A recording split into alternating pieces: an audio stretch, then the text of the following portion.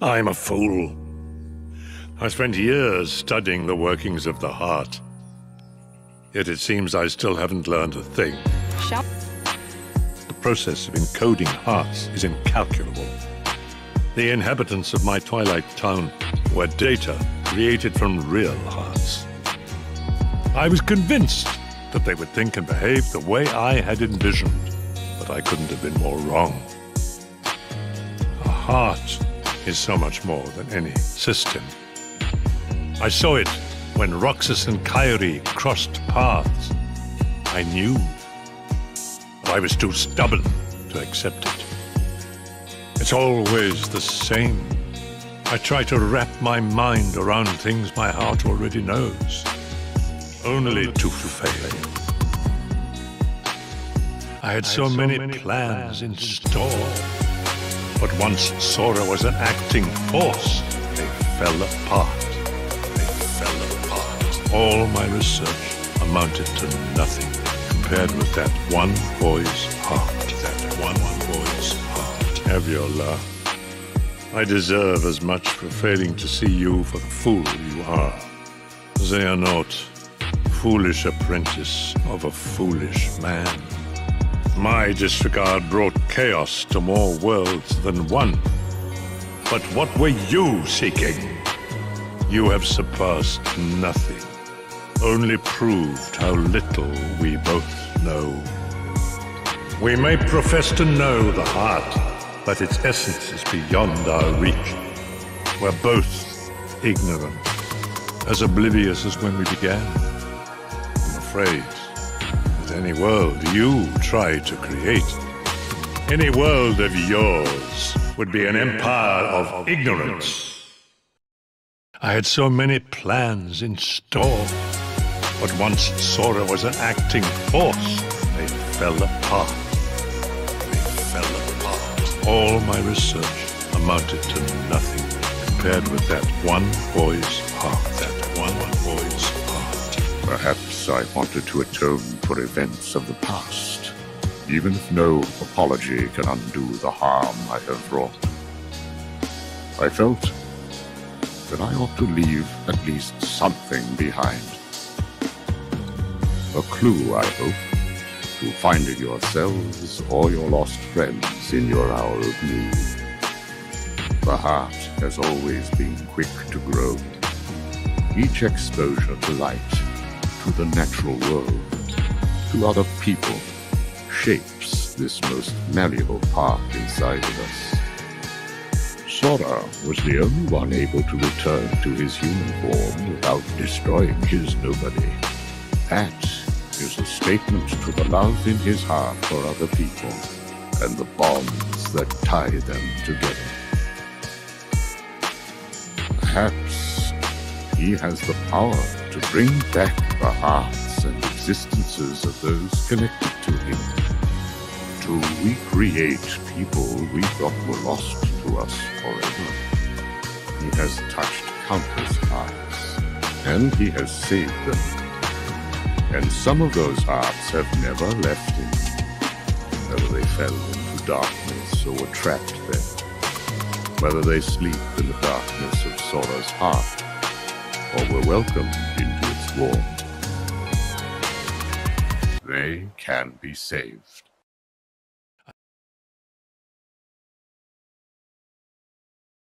Ladies and gentlemen, we are back, and of course, we would not be here if not for the amazing sages of the lodge, these beautiful names you see right here on your screen, those willing to throw as little as $1 a month to keep my nonsense going. But again, as I always like to say, that's just a bonus. All I ask is that you're here to hang out. We're talking Nintendo today, all things Nintendo. God knows there's plenty to talk about, and we're not doing it alone. We're doing it with you, the chat, and with a legendary guest, none other than the amazing Treehouse. Dude, what is going on? Thanks for stepping back in the lodge. How you doing? Well, I'm so flattered. No, thanks, man. I appreciate it. Everything's good. Thanks for having me. Yeah, I'm super excited to talk about this because I feel like even with Nintendo, so much has been happening or in development just the past year or two, you know? And it kind of worked out perfectly with the Tears of the Kingdom trailer releasing Oh yeah. and the Mario movie coming up. It's the time to talk about it. I couldn't have said it better myself. It's the time to talk about it. Tears of the Kingdom is around the corner. This Mario movie is down the block. There's just Yeah. so much happening. And, we got a lot of people in here already. We got Kevin Hughes, the champ, Addison Sanders, Drew Stilett, Cheesecake, Kevin Ribeiro, Will's Word, bunch of legends in here. Always got to shout out the early birds. We're definitely going to want to hear your guys' thoughts on everything. Where do we start? Where do we start, Tree? I feel like we got to start with either Zelda or Mario before we get into some of the other stuff. I know we wanted to talk some Smash Brothers, talk about some of Nintendo's older IPs. Where would you like to kick things off? Let's I think let's start with Zelda because we're right here, because I'm buying that Pro Controller, hands down. That's what got you. That's what got you. Yeah, that's what got me. I mean, if I could, I would definitely buy the Switch because I love the gold and the little bit of green and then the black texture on the back. Like those are the limited Switch consoles that I love the most. It's like with the Pikachu and Eevee kind of pattern on the back for the Let's Go series, and then even with the Dragon Quest, they had some like the slime Joy-Cons and the patterns on the back, and then the Tears of the Kingdom one. It looks so good. But yeah, I'm not gonna lie, I was a little worried when we got all the trailers, but there was no solid gameplay. Yeah. But watching this trailer kind of made me feel a lot better.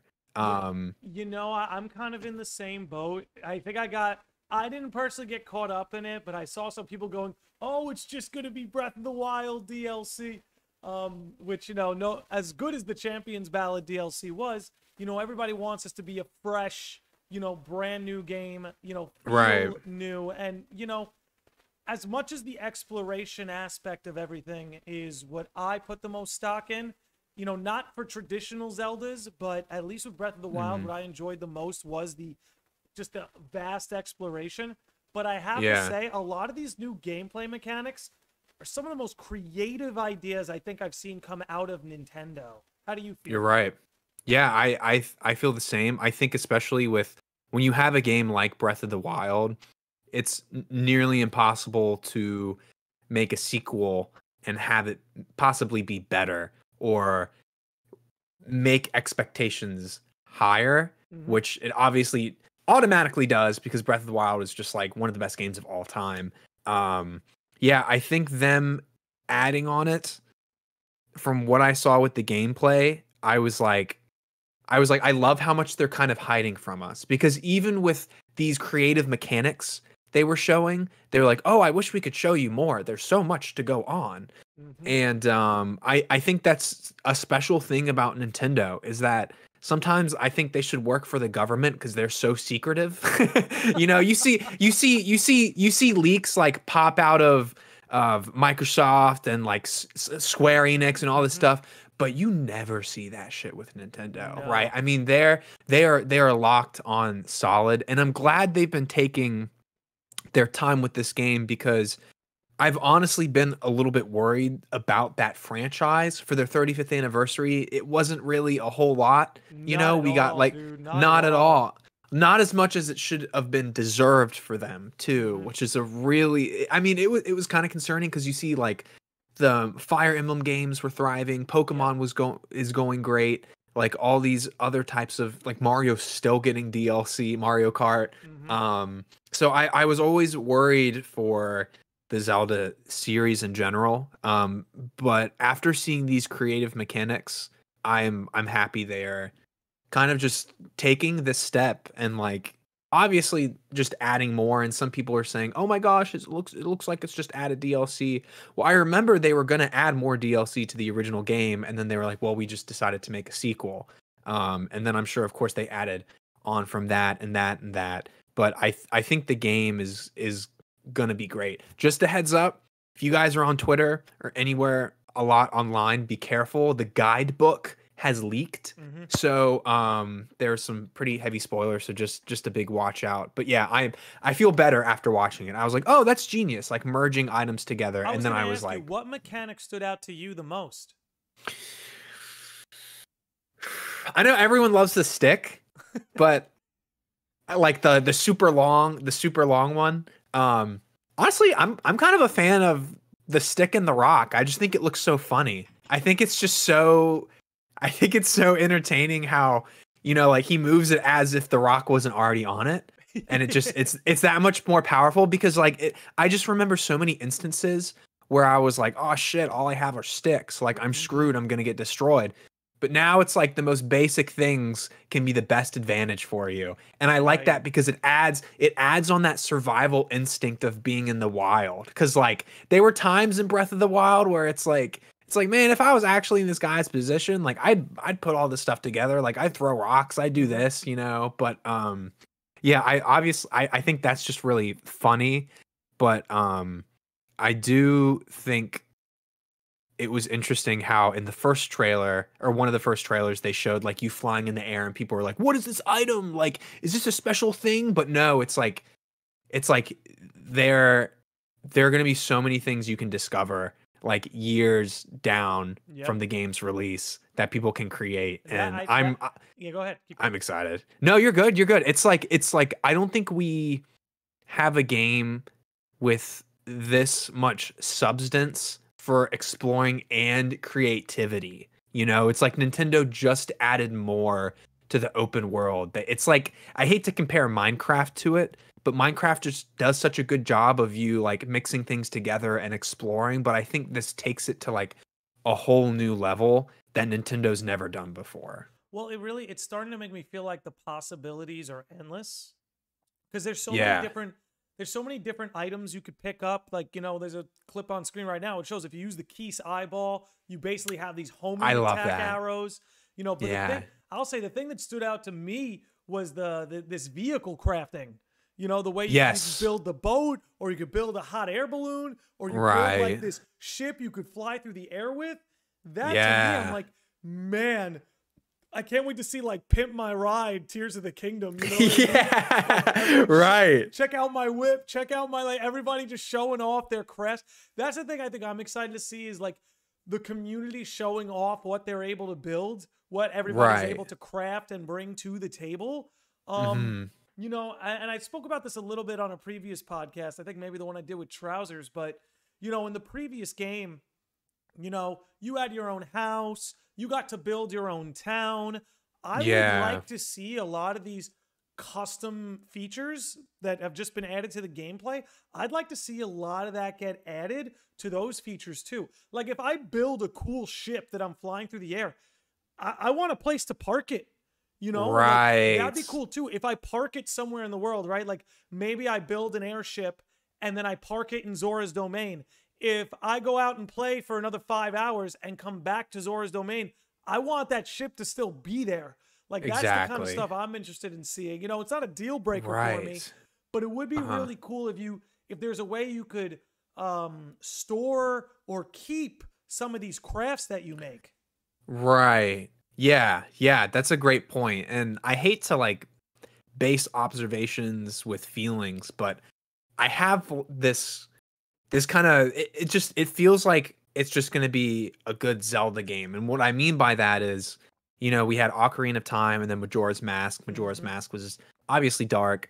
And then we had Twilight Princess, which is dark as well. And then we got Skyward Wing, and then we had Breath of the Wild, which I wouldn't say is dark at all, but it's not. Considering how dark Zelda games can get, Breath of the Wild was not a very dark game.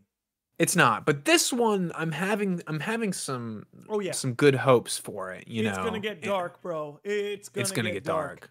I think so too. And I'm glad they haven't really shown off anything about the story. I've got a feeling we've got one more trailer coming our way that'll give us a little bit more insight to the story. But as you were kind of getting at in the beginning, this is something I really hope that they play close to the chest. Like I already know I'm buying this game. Don't show me too much. They know that too. I mean, think about all the trailers we've got since it's been announced. Like it's been a long time. And I think they always hold their cards close to them, which is funny because they were originally like, you know, a card company way back in the day. But yeah, so I'm hopeful for it. I don't like this whole, you know, it just looks like DLC. It's like you haven't even played the game, No, you and know, I'm type sorry, thing. DLC does not completely overhaul gameplay. If you wanted to say, Exactly. you know, oh, it looks like DLC because the gameplay is the same, but, you know, I don't know. And like, you know, they talked about in the beginning, you know, he mentioned, hey, Hyrule's going to look a lot different than you remember, but we're not going to show you that today, which I love. Yeah. Because to me, again, Right. as much fun, even though I think, while Breath of the Wild's combat, in my opinion, has a ways to go to catch up to, I guess, what I would call modern standard. To me, the thing that really appealed to me the most in Breath of the Wild was that exploration. I felt like I needed to, man, I needed to discover and search under every rock, dive under Yeah. every lake, like go into every crevice, every cave. Like it really incentivized you to want to explore. And I'm hoping they can capture that again. Based on the little Right. bit that we were able to see, I think they will, because obviously we have all these what did they call them? They had an official term for it. Skylofts or no? Well, Skyloft was the town from Skyward Sword that like all the characters are from. Right. But we'll just call them Skylands. You know, they're gonna have all these different Skylands that we can explore. Yeah. Again, it just there's so much to it. You could tell they put a lot of love into it. Link with long hair is a little jarring, but I like it. It kind of gives off the wild man, like a dude living in the wild. You know, kind of. Yeah. Yeah. It is. And it sounds so silly, but like I love some of my favorite characters. I just love them in a nice dark forest green. Like Sora in the Blitz form with that green is like super cool to me. Link with this type of like yeah, he always had green, but this is, I think, his just the hardest thing for companies to do is to get their main character and do a little bit of a redesign because it's very risky, but it's something you have to do. The developers, I'm happy to see him in the green again because, you know, as much as I liked the Hyrule Champion blue, which they've shown that's a tunic you can wear in this game, but to me, man, Link is green, dude. You know what I'm saying? Yeah, like to me, exactly. When I think Link, the color green, boop, pops right in my head. You know, right? It's funny because you think that they would have saved the blue for this game because you're in the sky, and they would have done the green before. But I guess this works out too. Works for me. Well, let me ask you. So we're both pretty much fans of what we saw from the gameplay. By the way, it's on screen now too. This dive and glide mechanic is amazing. I love the idea that I can get knocked off one of these worlds or one of these Skylands and just look at the whole landscape and just be like, I want to go there. What's that? I want to go there. Like that was something that was cool in Breath of the Wild also, was that when you got to the top of one of those towers, or if you were at a tall landscape, you could see out in the world, and everything you could see, you could go to. You know, there wasn't really anything that was beyond your reach. So, you know, to me, the gameplay is incredibly encouraging. It looks like a relative overhaul. I love that it's going to really ignite the creativity of the player. You know what I mean? Yeah, that's another thing too. Your own. Let me ask you, what is something we haven't seen yet that you're hoping this game delivers on? Let me hear Link's voice. No, I mean, I'm kind of kidding. I mean, the thing is, I've been thinking about it for a while. I'm like, come on, just do it. Like just one sentence, just like one word, like no haya, just like one solid, like talk to me, you know. I think it breaks the immersion. I think it's too late. You think it's too late? Yeah. They've introduced voice acting to the series and Link didn't say a word. To me, that's checkmate. Yeah. I don't know. I think the silent protagonist is not something they should ever give up. Right. Well, I do think that, like, I would love to, even if it's for a second, I would love to play as Zelda, even if it's for like a quick battle type thing, because those type of experiences is just like playing with a character that you've known in a franchise for such a long time. Like playing as Riku, like in Chain of Memories. I don't know. It's different playing them as in like Kingdom Hearts 3 real quick. Like that was something I thought was really like cool, just because it's like you've been doing so much for this character, like for so many years. And it's like, I just want to be on the other end. I want to be on the other end for a little bit. And, you know, like I want Zelda to save Link, you know, but, I don't know. I'm really interested because I think the gameplay looks amazing. The story is going to be fantastic, I'm sure. They seem pretty confident in it too, and I'm glad they took their time with this game because Me too. I know it's been a long time, but it's whatever works for them as long as it runs good on the Switch, you know. And I'm sure they ran into that. Yeah. I'm sure it will. You know, I'm definitely down for a playable Zelda. Personally, I think that's a great idea. And if, you know, I brought this up before too, I think it's very encouraging that she has short hair because, again, it's much easier to animate a playable character with short hair than like really long hair, which Zelda's customarily had. Very true. Although they seem to do a good job with Link's long hair. I'll give them credit on that. But what I need, man, there are two things I need from this game. If it's really going to be better than Breath of the Wild, here's what I need. One, I need legacy dungeon design back. I love the shrines. I love the pocket dungeons. I think pocket dungeons are awesome. But to me, the Divine Beast dungeons were the worst part of Breath of the Wild. Not saying it was bad, not saying it was unenjoyable.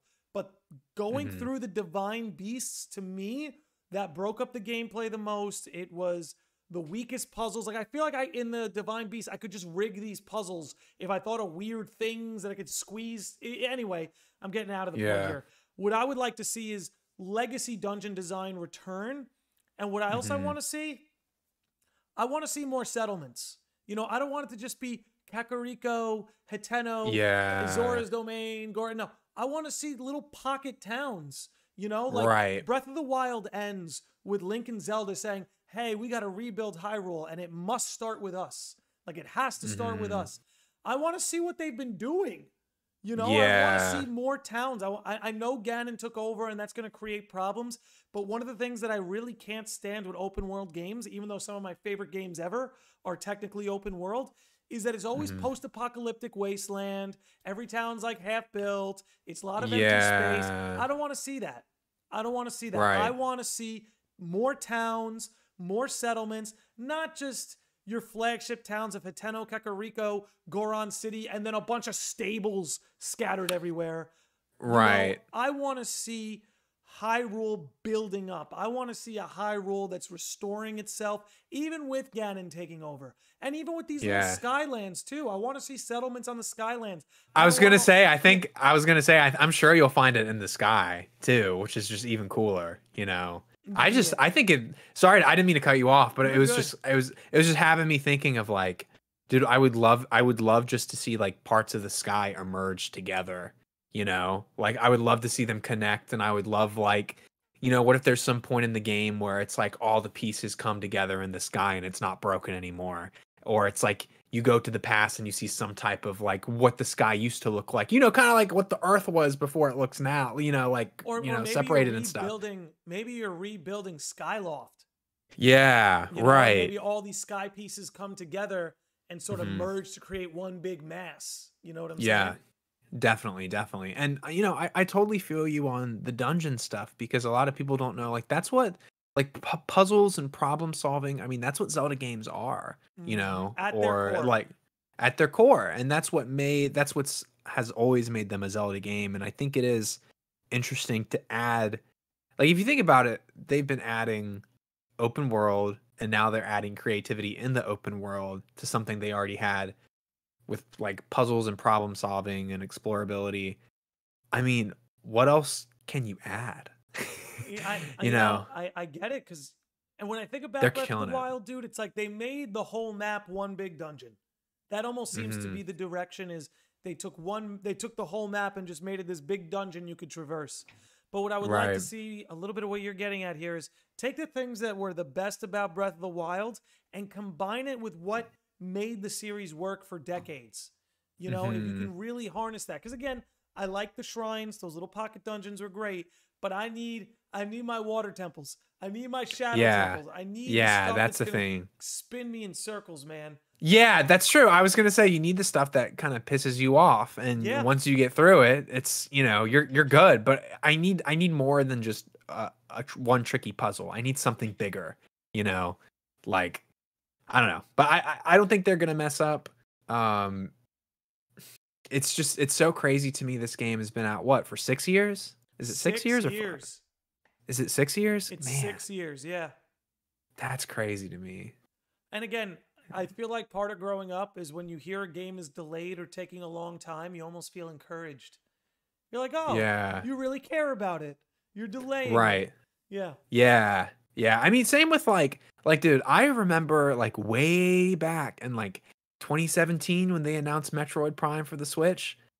I'm still cool. Like, take your time. It's already been this long. Metroid Prime 4. Just take your time. You're good. You're good. No need to rush it, right? Right. Yeah. Why even rush it? I guess, I want to eventually move on to some more Nintendo stuff. So maybe to start wrapping up Tears of the Kingdom, I guess the last thing I'd say is, what else do you want to see from the gameplay? And what are you hoping to get out of the story? The story, I'm hoping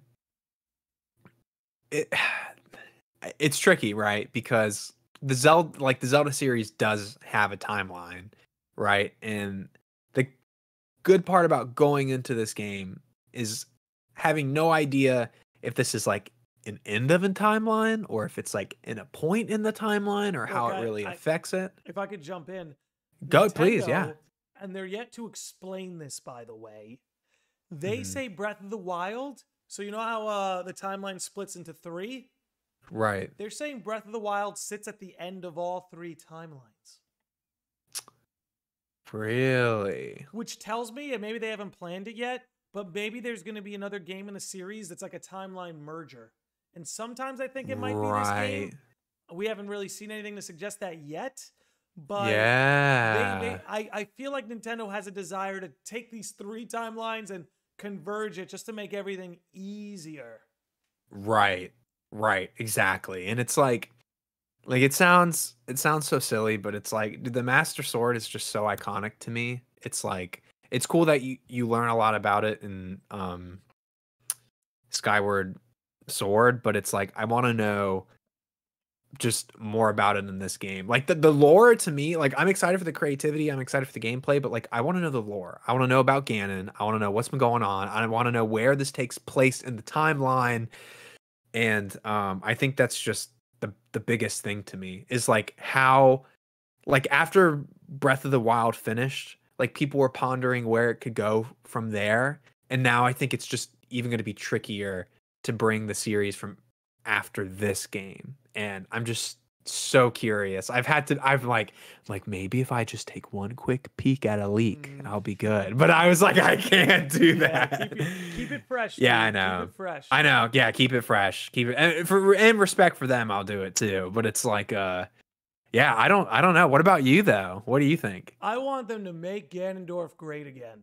That's what I want. That's what I want. Right. It's been so long since we've seen him in a game. He is the flagship villain of the Legend of Zelda series. And I don't want to say they don't always do him justice, because I've appreciated every time he's appeared. But to me, the best Ganondorf is Wind Waker Ganondorf, because he really had a motive that was beyond just power. And again, there's nothing wrong with having a villain that's obsessed with power, on a quest for power. But Wind Waker Ganondorf was a little bit more. This looks like a Ganondorf that, despite him being evil, like, dude, they find him and like he's being extracted from, like he's a corpse underground, and he's not that he's a victim, but it's like, damn, this dude's gonna want revenge. Right. Exactly. Yeah, for sure. And Definitely. the other thing that I would want, there's something to it. And I was just gonna say, the other thing I would want is, one, I don't want a story told through memory. I actually really like Breath of the Wild story, but I didn't like just like that the whole plot basically was just regaining memory, which is fine, but like I don't know. I think that takes, it's kind of annoying. Yeah, because you get things in different orders, and you have to piece it together, and then which is fine. Yeah. It's fine, you know, but I don't know. I'd like to see this story more told in real time as the adventure is Yeah. going on. And again, Breath of the Wild had that, but so much of Zelda was locked away in memory. I don't want that. Right. You know, I want Right. Zelda here with us rather, or I want her story told through real time as opposed Yeah. through memory. So That's a great point. That's an amazing point, actually. yeah, because again, it was again, I really, when you have it all fleshed out, I really like Breath of the Wild story because it's Zelda's story. I really believe that. Yeah. I got something in my throat. Hold on, take over. No, you're good, bro. You're good.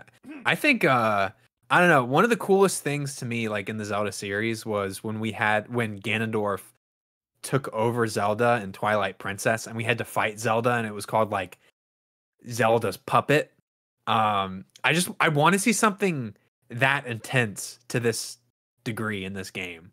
I don't know how they're going to do it. I would love to see Ganon with the Master Sword. I know I sound like I'm on crack, but I want something that's just going to blow my mind, and I think it's going to do it in this game. Well, you may not be crazy, dude, because you know there are some implications that Link lost the Triforce, and that might be why the sword isn't responding or it's crippled.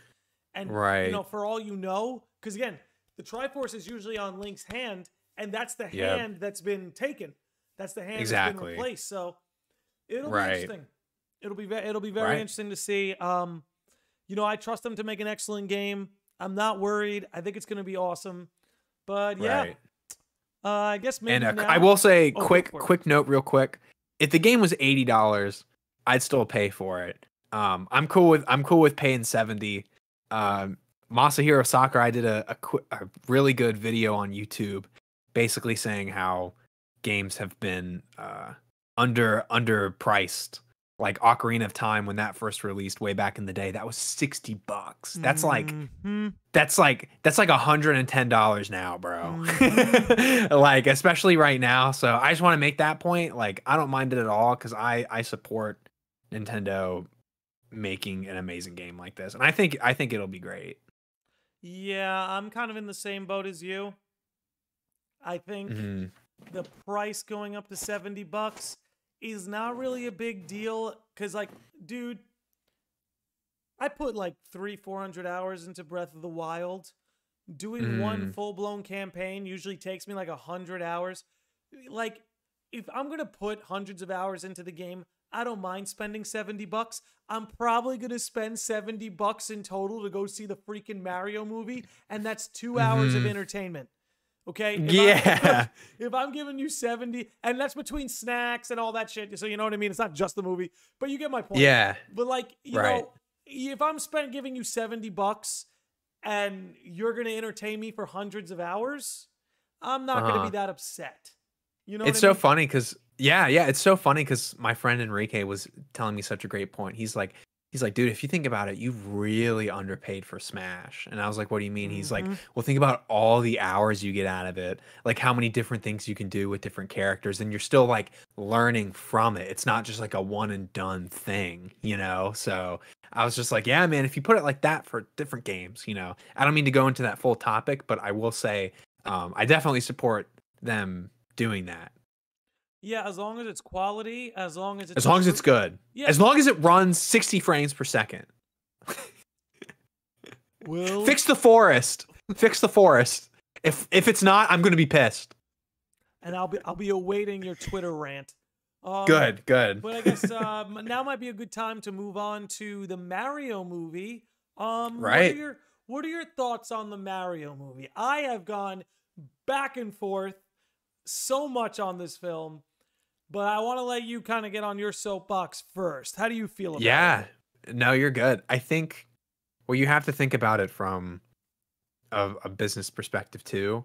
It's, you know, Nintendo has obviously established a good name in the video game industry, but now what they're doing is that they're getting Mario associated with like the character brand and kind of pushing that out to millions of people and saying this film, all these characters, this is what Nintendo stands for. It's with Mario and his brother Luigi and everyone here, like going on an adventure, and that's what you're doing in the games. And kind of getting that message out there in a movie format, especially with Illuminations, I think is genius for them because even though Nintendo Pictures is a thing, or is like in development of that, you know, Nintendo has made video shorts and high quality things in the past. Like I don't know if you've seen those Pikmin shorts.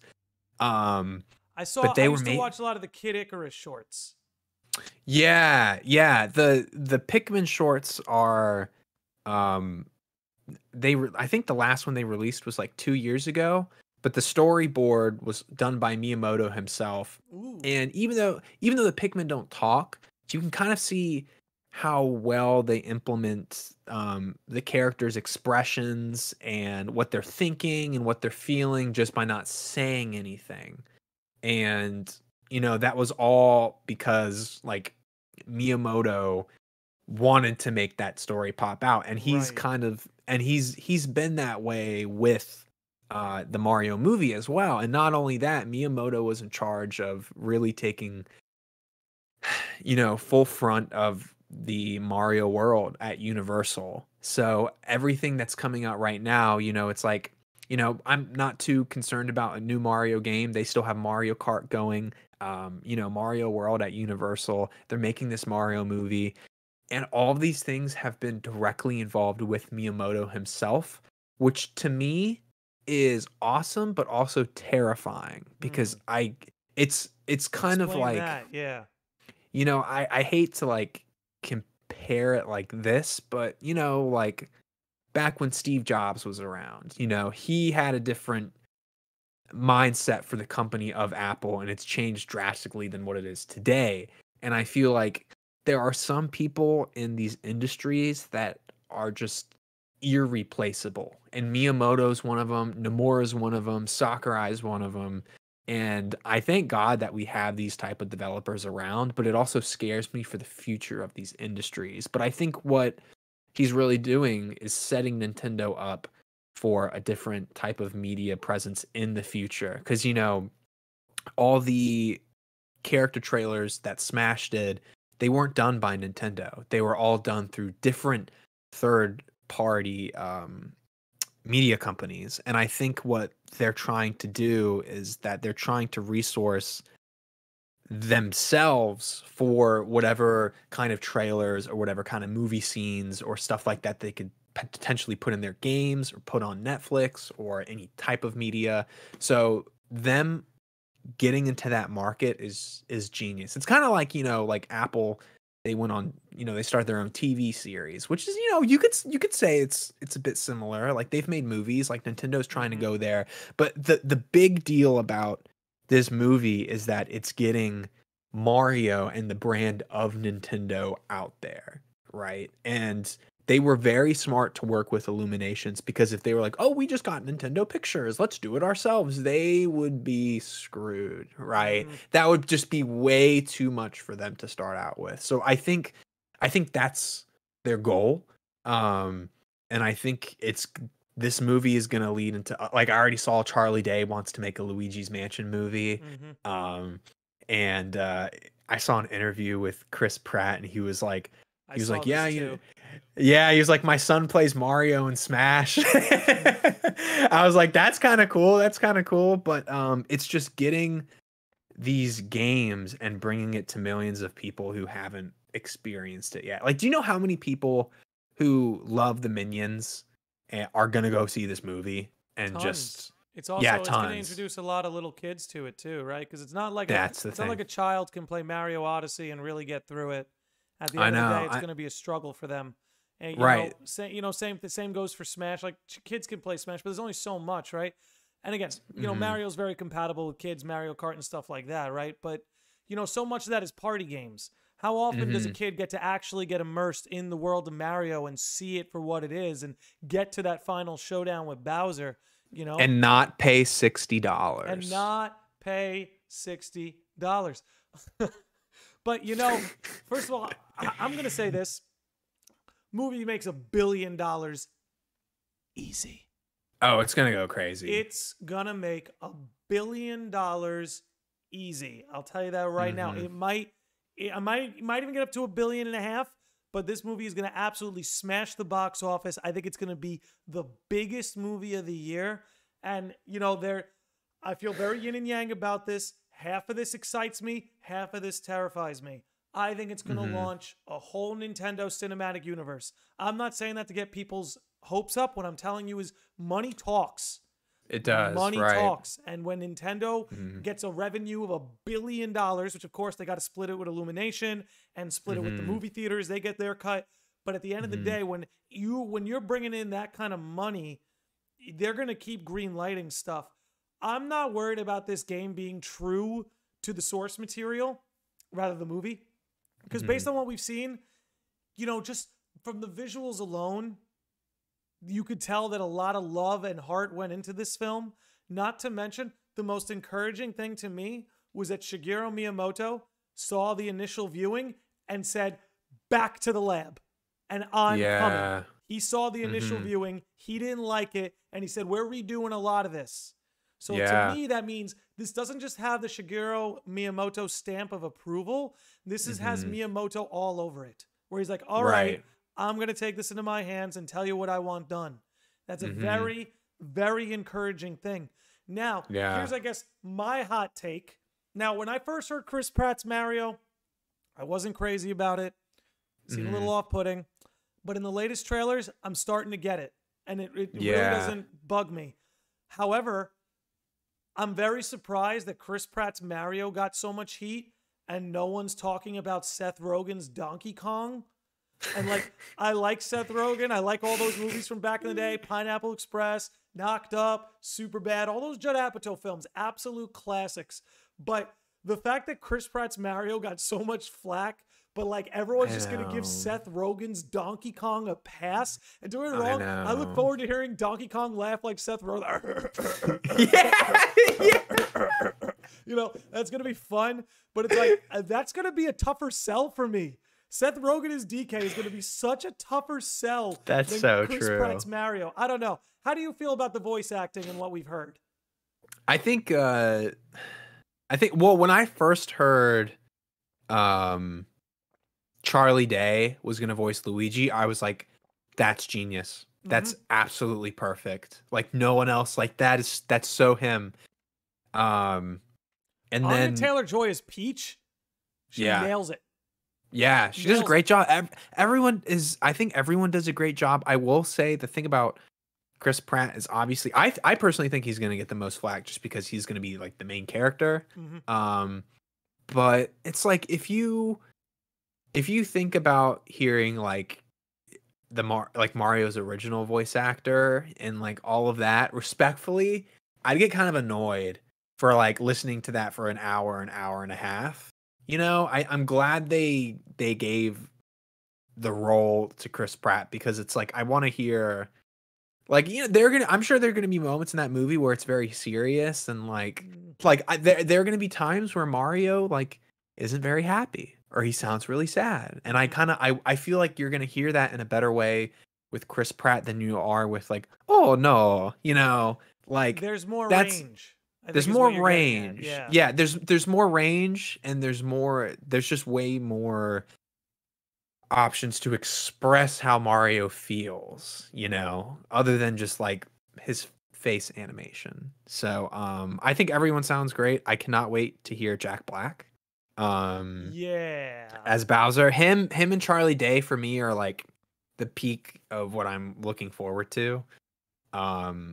But I think it was a good choice. Could Chris have done a little better? Yeah, you can tell he feels a little like not uncomfy, but I don't know if he's ever done anything like this before. No, but you know, you brought up his interview earlier, and I got to say, I really liked the way he handled that interview. You know, I did too. The interviewer brought up like, hey, a lot of people are, you know, concerned about your Mario voice, and I love that he sort of just took it on. He's like, well, you know what? They should go see the movie. In fact, see it twice, which I'm sure the marketing department in Nintendo loved that.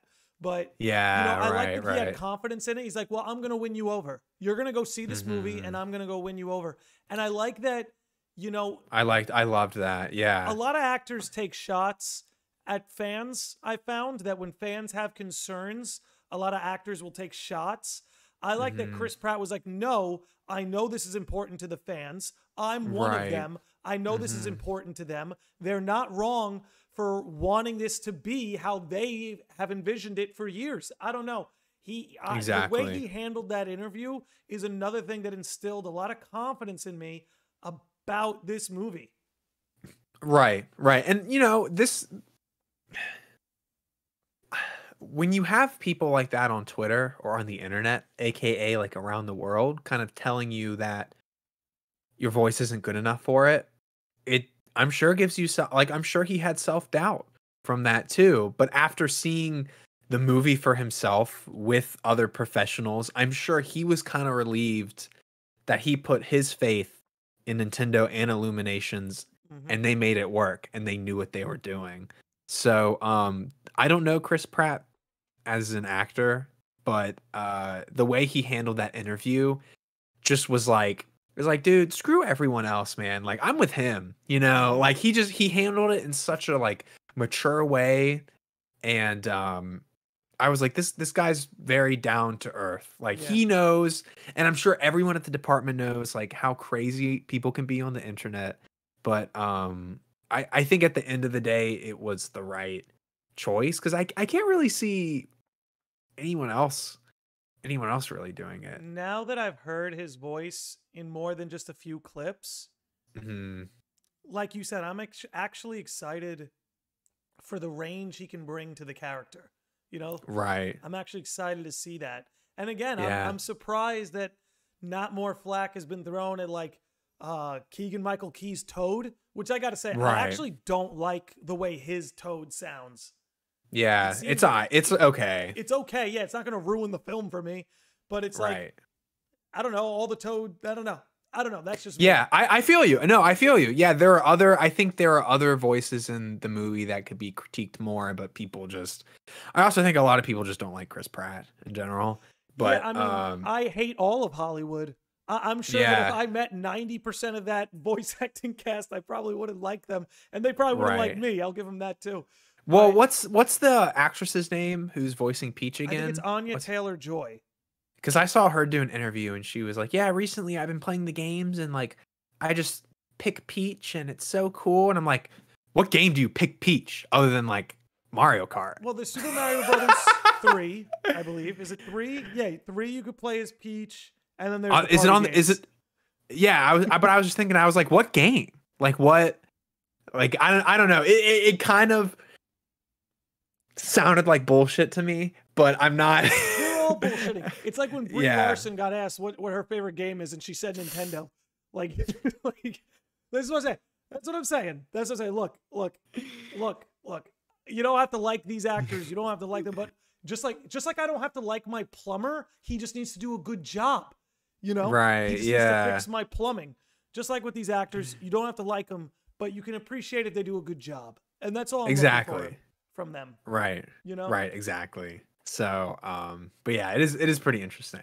But yeah, I think it's going to be great, but I think the main point of this movie is just to get the brand out there, because I could go on and on about this, but something that Nintendo does really well is that they take advantage of what kind of time frame they're in. And when I say that, I mean, for example, Nintendo's known for always being about 5 years behind on their hardware, right? Well, what's the benefit of that, right? The benefit of that is, one, everything's going to be cheaper, right? So everything that they push out isn't going to be up to high standards. They're going to make more profit off of the hardware they sell. And the thing about Nintendo is, like, if you go back to the Wii U days, 70% of the games that came out on the Wii U were Nintendo exclusive, right? So the Wii U was out of date, obviously. It was cheap to make. All their games are Nintendo exclusive. And yeah, they're making this movie, but they're going to put everything in Nintendo Pictures in the future. They're kind of, I don't like saying this, but I've always said this. I feel like Nintendo's kind of been the Apple of gaming, right? They do things their way. They stick to their bad ideas, right? They're always behind, and they still charge you a lot of money, right? And they do it in their own way all the time, and it still works. They're winning in their own category. And it's like, if you're not going to win in the top categories of like high spec hardware, you're going to go back for a little bit and just wait and see what happens. Like, they've been doing that for years, right? They've been looking at like the Xbox, and they've been looking at the PS5, and they've just been riding their own horse. So it's just crazy to me that they're gonna go through with this. Obviously, I mean, I think it's gonna do phenomenally well, which is great. I'm telling you, dude, which is great. $1 billion easy. But what scares me is that I don't know if you wanted to go into the next subject of like, you know, the future of Nintendo with next gen consoles and stuff. But usually with Nintendo, when they do really well, they just get so cocky and then they just mess up. And it's like, what goes up must come down. And that happens to them a lot. I want to talk a little bit about Metroid, but please, let's do it. Oh yeah, then we'll get to the next gen. So all right, perfect. I guess maybe give final word on the movie. I'm excited for it. I think it makes $1 billion easy. I think most of the voice cast is going to do well. I think it launches a Nintendo cinematic universe.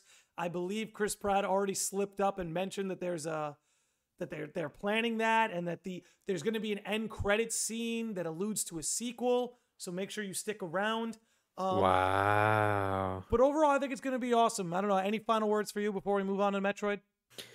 I'm really excited for Jack Black's song.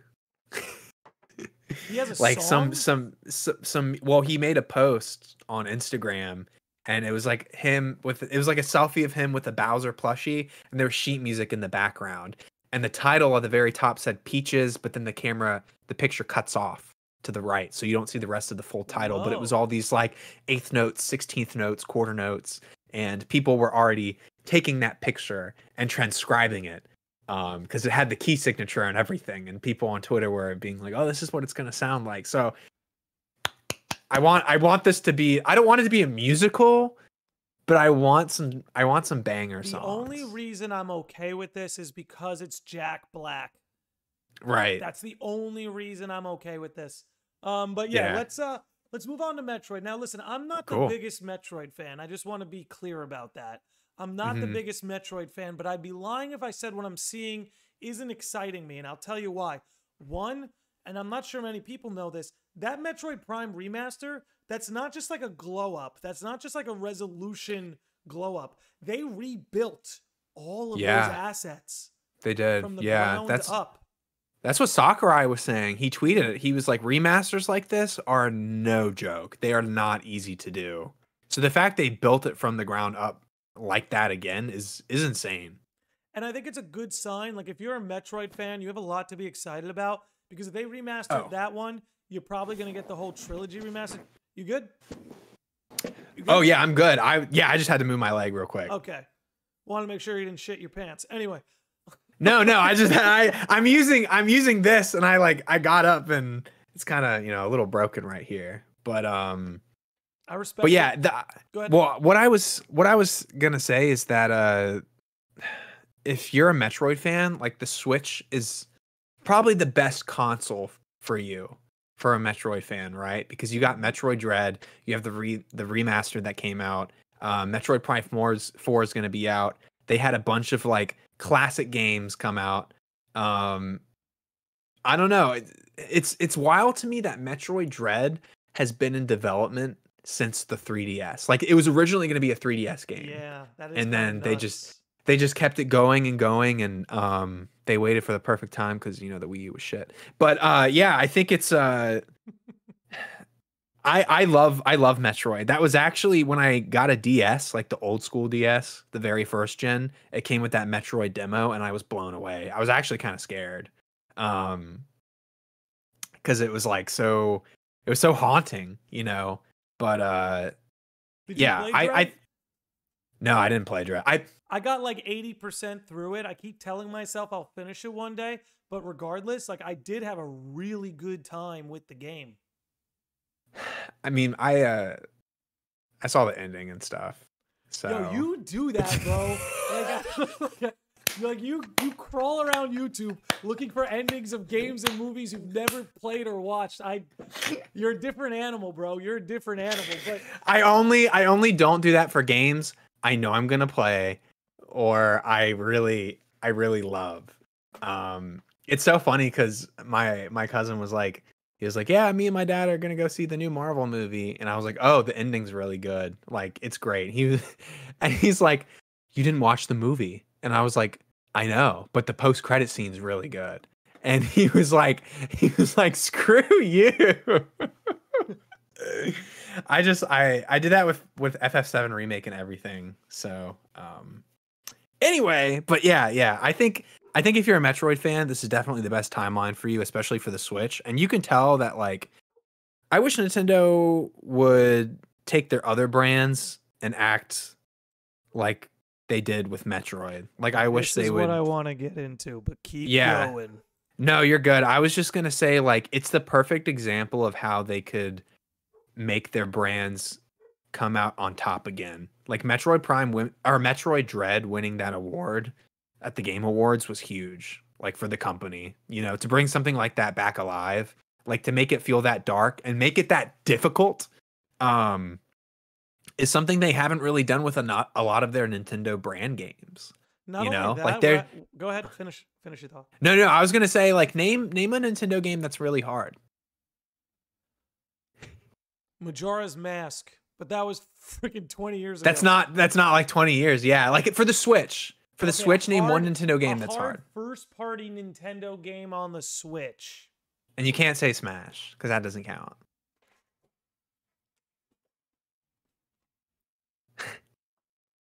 Third parties don't count either.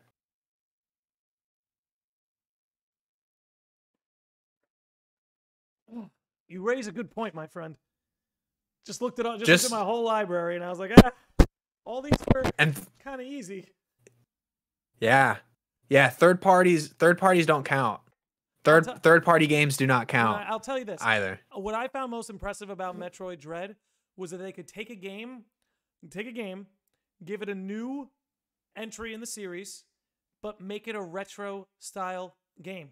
We don't need everything to be the bee's knees. It doesn't need to be the latest and greatest. You can make a really good side scroller with the tech you have now, and for a lot of people, that's good enough. Metroid Dread was the first Metroid game I played since Metroid Prime 2 on the GameCube. You know?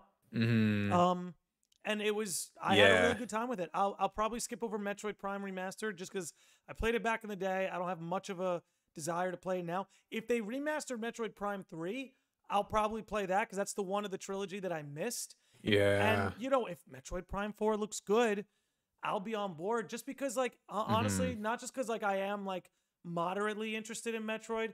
I would like to encourage Nintendo to revive some of these older IPs because some of my favorite IPs, like Star Fox, are just, like, locked away, you know? And it's like, I would really like to. By the way, we're going to get into the chat, but I got to let them in. They're shouting Bayonetta at us for first-party games that are difficult. I've never played Bayonetta, so I don't know. But we can take. But Bayonetta's like not like it was exclusive to Nintendo, but it's not. It's not owned by Nintendo. No, it is. Is it? Or did they buy them out? Yes. Or okay, that's I'm talking like day one Nintendo games. That is a like cop-out. It's not. Think about it, dude. Think about it. Listen, dude. Metroid is the only series in Nintendo right now that has started from the beginning, is here now, and they've been able to evolutionize it in a manner that's more suited for adults and that's more difficult. And I don't really know any other games other than Zelda, and that one's not even like, you know, I feel like that one doesn't even really count. Like, but the thing is, no company takes something and makes it fresh and better and re-innovates it to a point like Nintendo does, right? Like even Smash, like, or let's go back to Breath of the Wild. It's like Breath of the Wild, Miyamoto was, or not Miyamoto, but the developers of Zelda were saying that one thing they really admire about the West is Mickey Mouse, right? So when they say that, they go into detail about how over time Mickey Mouse has changed to fit with modern times. And they felt like they had to really do that with Link. And they did that really, really well. And I think Nintendo's been doing that with Zelda. They've been doing that with Metroid. To an extent, they've been doing it with Mario. And obviously Smash is like the prime example of taking old IPs and refreshing it and giving it to a point where it's still faithful, but it's still modern. And, you know, if anyone can do that with old IPs, like they could do that with F-Zero, they could do that with Earthbound, they could do that with Star Fox. Like there's no one better to do that than Nintendo, but they just, you know, they don't like money. You know, and I think part of it too is like Kid Icarus is another one, by the way. I'd kill for another and Kid Icarus game. But yeah. Like, and I'm just gonna be biased here. Take Star Fox, bro. I don't need open galaxy exploration. Like I don't need I don't need you to make game of the year. Just make a cool short game. You know, a cool rail shooter like Star Fox 64 was. I don't know. I just don't think. I think when it comes to a lot of these IPs, a lot of us aren't asking Nintendo to reinvent the wheel or to give us Game of the Year F-Zero, Game of the Year Kid Icarus. It's like, no, just make a solid game, you know, and I don't know. I will Did you see? Go ahead. Or go ahead. No, you go. Oh, I was going to say, did you see that guy that I was like at a Nintendo investors meeting and he paid like $30,000 to ask a question and he asked about remixing F-Zero? Did you see that? Hold on, let me pull it up. Let me pull it up. Really? Yeah, it was like an investors meeting. We got called out for the difficulty thing. A lot of people brought up Fire Emblem. Maybe Fire Emblem's easy. I was gonna say that, dude. I don't know. Like, both on like classic mode and the mode where they don't die. Like I breeze through it, man. I don't know. If you go to like all the way up to the hardest difficulty though, then you are gonna have some problems. Yeah, but that's like I don't think you can choose your difficulty in Metroid Dread. I think it's like you just go and it's going to be difficult. See, now we're getting specific, and now you got me again because you're right. Metroid Dread at a default is just freaking hard, man. Yeah, I don't mean to be like Mr. Correcty Pants or anything. You're being that. But I'm just saying like Fire Emblem's easy. Bayonetta was bought out. Like it's not from the ground up exclusive. And like I don't know. I'm just saying, you know. Let's see. Die-hard Nintendo fans spent over $40,000 buying stock and then asked top executives why the company won't make more of a fan favorite series, which is F-Zero. See, if I had fuck you money, this is the shit I'd be doing with my money. I know, right? That's so. Okay, let's see.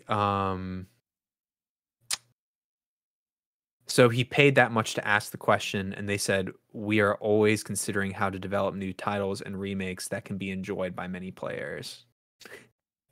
Is what the official said back to the guy who spent that much money asking the question. I'll send you the article, but it was basically like this diehard fan has apparently spent over $1 million asking questions. Let's see. Yes, spends $40K on stock to ask Nintendo about F-Zero. Here's a better one. I remember that when that shit happened. That dude's wife probably hates him. He probably doesn't have a wife. She's probably gone. She's not. She was not home when he got back. 5.6 million yen on 100 shares back in February. Let's see. After asking about F-Zero, Nintendo's president offered an answer that was basically thanks for asking, but no. That's what I get when you tell me what his response was. I get, oh, thanks for asking. We'll see you at the next meeting. Yeah. Yeah, Kevin and chat, give us Mother 3. Hey, I totally feel that. That's so true. I love this because I think chat is still hung up on the difficulty thing because now they're saying, what about Earthbound? Earthbound's not hard. It's just emotional. It's emotionally hard. It's emotionally difficult to get through. But other than that, It's nothing compared to Metroid Dread. Like it's a little grindy. Like you have to farm and stuff, but it's not like I don't mind that, especially in an RPG. I don't mind that. Yeah, if you got time, that's cool. But it's like. But I don't know. You I'd know. love to see them get all these IPs involved again. And honestly, it's something I've been talking about forever, dude. And you let me know what you think of this. I think Nintendo's sitting on a cash cow. They should make their own Kingdom Hearts. And I brought this up before. It's a cash cow. If you create a new IP about a character who goes to Nintendo worlds, then you don't have to remaster F-Zero. You just have an F-Zero world in this new IP. You don't have to make a new Star Fox. You have a Star... Look, obviously, I'd prefer a full-fledged Star Fox game, but if something like this existed and I could get my Kid Icarus fix, my F-Zero fix, my Earthbound fix, and my Star Fox fix with one $60 purchase, I'm in, baby. I'm in. And you make a new IP. Yeah. That's what I like. I love it when a freaking company takes a risk like that. Yeah. I mean, they're obviously sitting on a cash. Like on a giant pile of cash and not doing anything. Come on.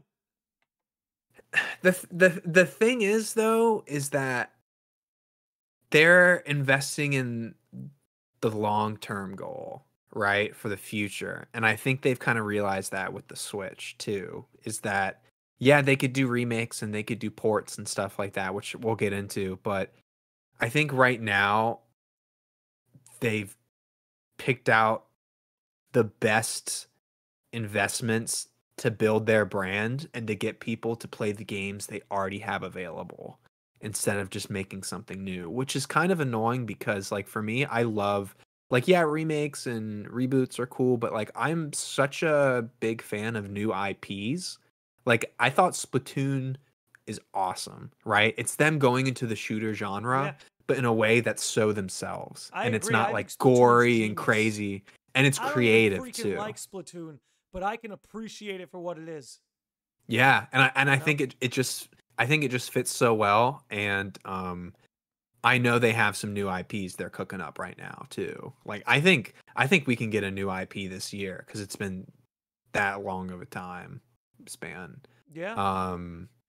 But yeah, I mean, if they, one day I think we'll get.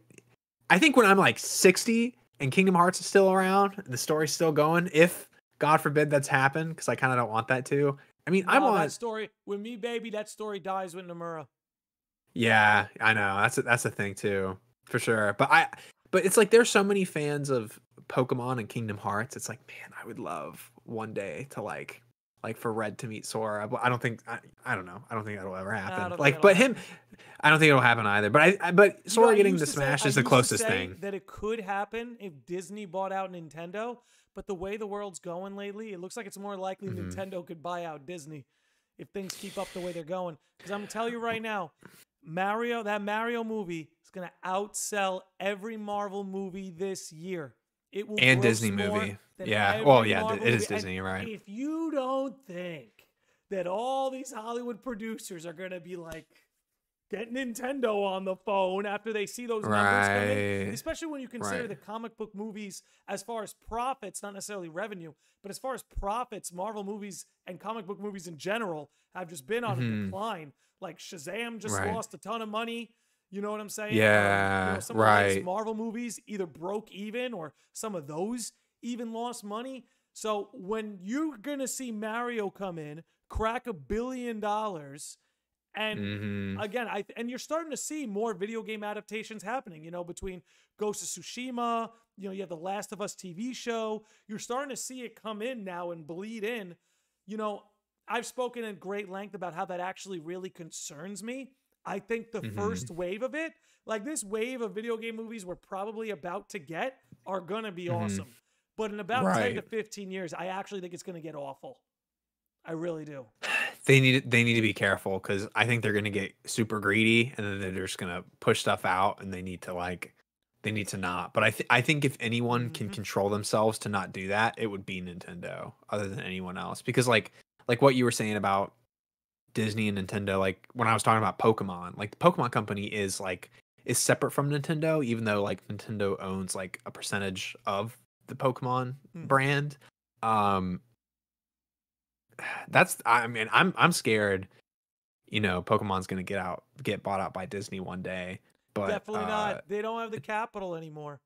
not anymore. If it were Layoffs like, like crazy, like layoffs if like it crazy. Their movies don't Mhm. make as much money as they used to. The parks still do well. The parks still if do it was very like well. if it was like 7 years ago, Yeah, maybe. things But have you know, changed, dude. but now How things have quickly? changed quickly. How Yeah, quickly things quickly. change. I know. That's the thing. But yeah, I mean I would love it if because you know Nintendo they were gonna make a live action Zelda series on Netflix. Do you remember that? And I'm And it got so glad leaked. it didn't happen.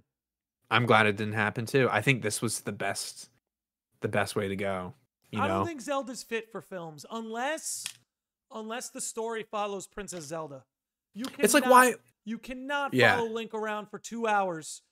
You can't. He's a silent protagonist, and I don't see any way you can break that without pissing off half the fan base. So It's like why would you make a TV show when he doesn't even talk in the game? You know, like it's already distorting like the whole well, idea of Zelda. the way I saw, like, if there were crackheads at Nintendo that put me in charge, you know, here's how I would do it: is one, you'd have to follow either Zelda or Ganondorf, right? Imagine a Mhm. Zelda show told from the perspective of Ganondorf. That could be cool. Or you could do Yeah. it from Zelda's perspective. Or if you follow Link around, let's say in theory it was a show about Ocarina of Time. Navi could be Mhm. the sort of vocal leader of the show, or whoever Link's sort of Yeah. navigating partner is could sort of be the voice. But Yeah. I just don't think Link is set for visual media. It's a I don't think game. so It's a either. game Yeah. series. Especially with the way the series like has been the past several years, I think that would have been perfect to like destroy it or like just bring it down. And I'm Yeah. glad they didn't. I'm glad they didn't do that either. But yeah, I think this is just I mean, the movie is going to do well. Like everything's finished, everything's done. I think this is definitely the start of Nintendo just getting their brand out more in different ways. And like Miyamoto was compared to Disney a couple months ago and he hated that, which I totally understand. And he didn't take it like personally to Walt himself, Well, but yeah, he's not friends with Werner von Braun or anything, you know? well, If it's you know, just you know. he's just I think he's just he wants I admire creators who are very picky about their IP, and like Nintendo's the top of the food chain for that. And I hope So that never changes. I hope that never changes. Yeah, I feel that for sure. Um, we're gonna talk about we were gonna talk about consoles, right? Yeah, we were going to Real talk about quick. the future, maybe the next gen console. Here's what I'd like to do. I'd like to talk about the next gen consoles. Okay. Maybe take a little quick bathroom break, Cool. and then we'll get into the chat. So, Cool. Perfect. how are you feeling about next gen? Next gen Nintendo. When do you see it coming? What do you think it is? I want your talk. I want your take. Okay. So the thing about Nintendo, you know what I was saying is like they've been doing their own thing very well in their own category like for a while. Like their hardware's always been delayed back, but they've been thriving off of it, like making profit from old hardware, like still having a lot of their games on the market. But the thing is, man, you can't do that forever and time is ticking. And even with like Hyrule Warriors on the Switch, that game would not run. It was just Can I unplayable. tell you something? The biggest Hmm. letdown, you know, my wife and I were so excited to do co op, Yeah, and you literally can't. you can't. You Yeah, you just can't literally do it. can't. It's Hmm. awful. Why Yeah, even include it if it's not going to run? it's like even with Link's Awakening, the developers apparently had nightmares of the game not running fully at 60 FPS, and it doesn't. It still doesn't. Like it goes on and off, even with a little game like that. Um, Scarlet and Violet, like there are just so many instances where But you know, that's it's not, I hate to interrupt you, but that is not no, the you're good. shortcoming of the Switch. Because Xenoblade 3 runs just fine on the Hmm. Nintendo Switch. It's not a shortcoming of the hardware. Even though the hardware is due for an upgrade, these games Hmm. not being able to run is a fault of tight deadlines rather than the Switch's hardware. Because there are That is true. games, Yeah. you know, like Xenoblade 3 or like Breath of the Wild, which for the most part can run perfectly fine, But then you have games which, if you've noticed, aren't from Nintendo themselves. It's usually a spin-off like Hyrule Warriors, or it's Scarlet and Violet made by the Pokemon Company. I think that's more, and I'm going on a tangent, but you know, I understand that you probably have to do more work on the Switch to get it to run well. And maybe that's just not compatible with these tight deadlines the industry has now. But I don't know. As much as they're due for an upgrade, I'm not going to let companies get away with blaming the Switch's hardware for not being able to run at a decent FPS. Right. Well, if sorry to be a Pokey freak, but yeah, it was developed by Game Freak, not the Pokemon That's company. why you're here. But no, you're good. But what I was gonna say is that it only adds up to time, because it's just gonna be harder and harder for third parties and other brands to kind of deal with the Switch when they're using totally different adjustments for different games themselves. And that's just the thing I'm worried about, because the Switch got really lucky with porting all these third-party games and stuff like that, but you can't keep doing that forever. So I'm not blaming the Switch's hardware, but I am reminding people that the console is going to be 7 years old soon. The Switch doesn't have any themes. It doesn't have music because it doesn't have enough RAM. For some of the games, like, it takes forever to load things. Like, it does get to a point where they're doing so well that I just want them to make an upgraded Switch 2 that can play Switch games. But knowing Nintendo, I think they're already working on a new console, and that's what they're going to do. And I think it's not going to work out, because Nintendo's always been like that. That's what I was going to say to you. I actually think they're going to ride out the Switch another couple years. They're going to ride this thing out for another, I honestly think they're going to try. They're going to try. Because I think you're right that their next system, they're not going to do this. They're not going to do this, because think about it. Here's an example. Mario Kart. Mario Kart sold 30 million copies. Okay? And that's a port. That is a Wii U port. They sold that game twice. They don't need to make another Mario Kart. You know what's a Wii U port? Breath of the Wild. Yeah, Breath of the Wild. Yeah, we're getting our first Switch Zelda game 6 years later. That's exclusive to the Switch. And that's why I think they're going to try and ride this thing out another couple years. And here's how I see it. The next system will not be backwards compatible. You know why? Because they want you to buy Mario Kart again. Also, Smash is a port, technically. Smash is a port too.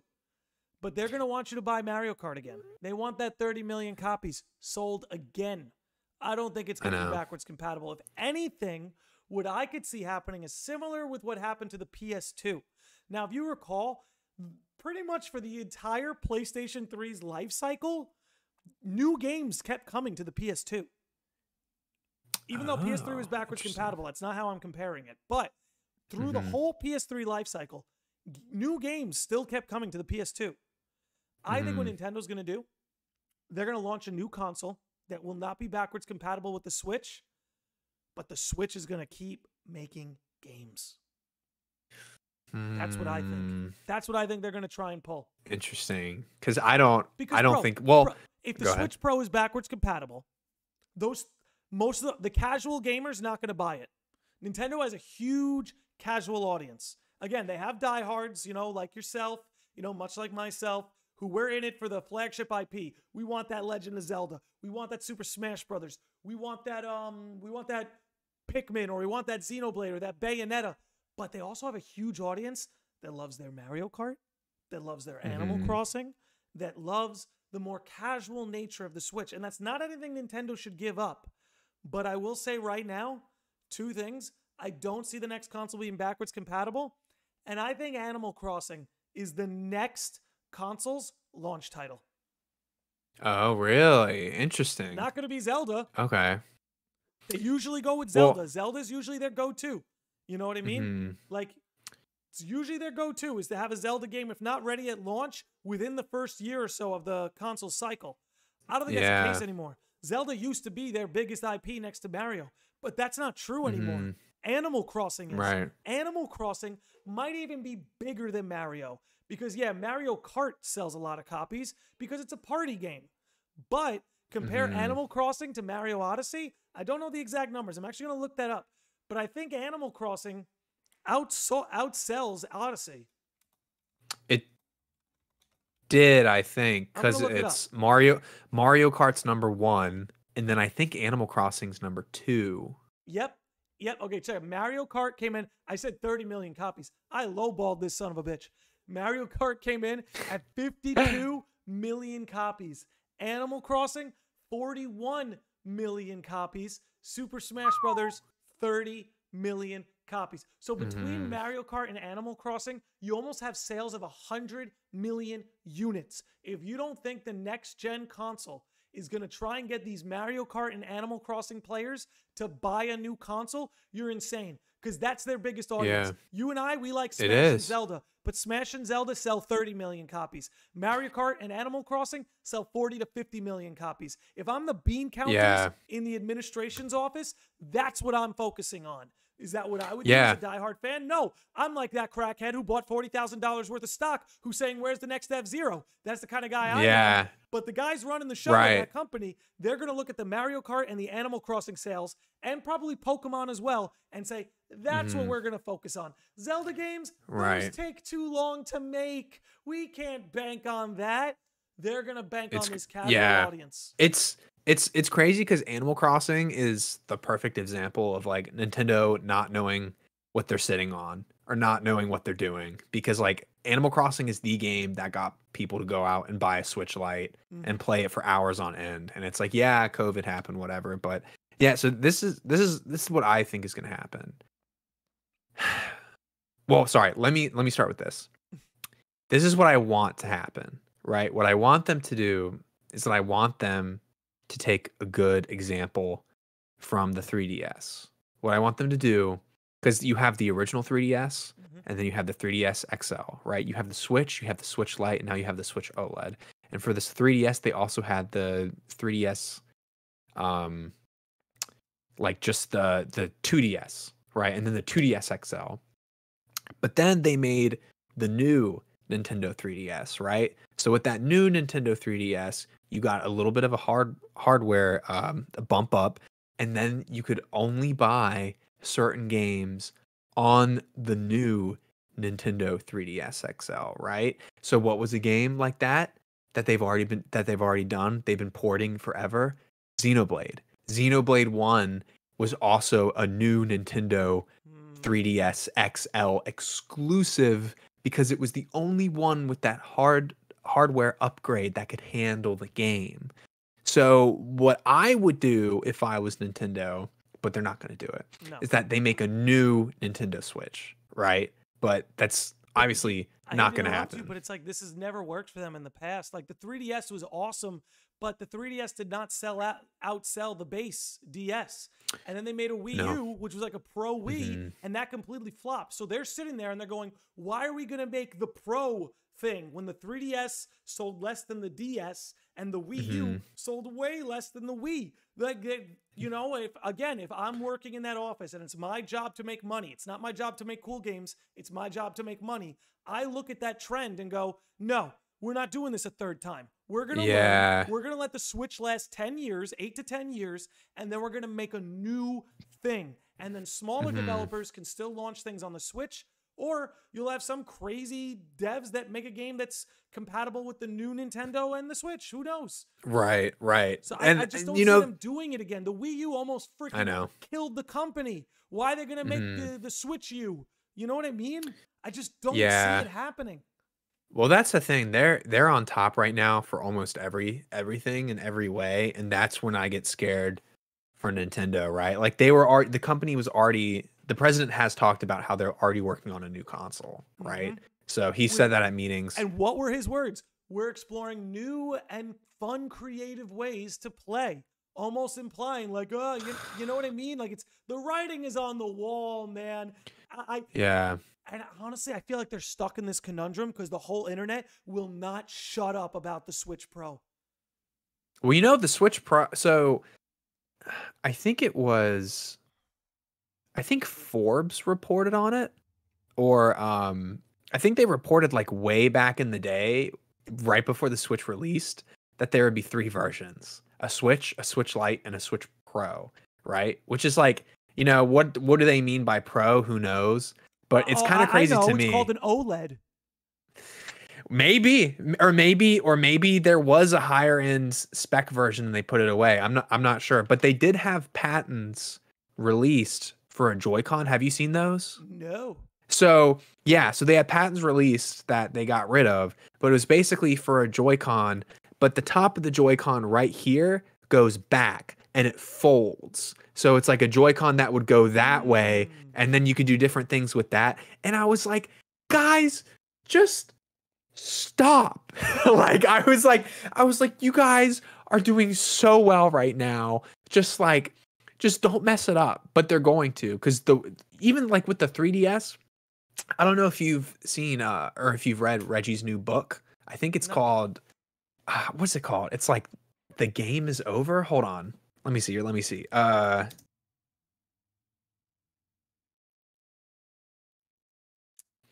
Let me see. Looking for Reggie. Disrupting the Game.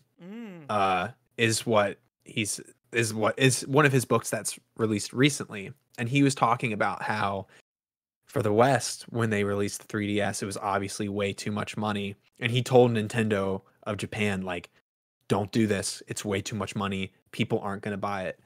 And guess what happened?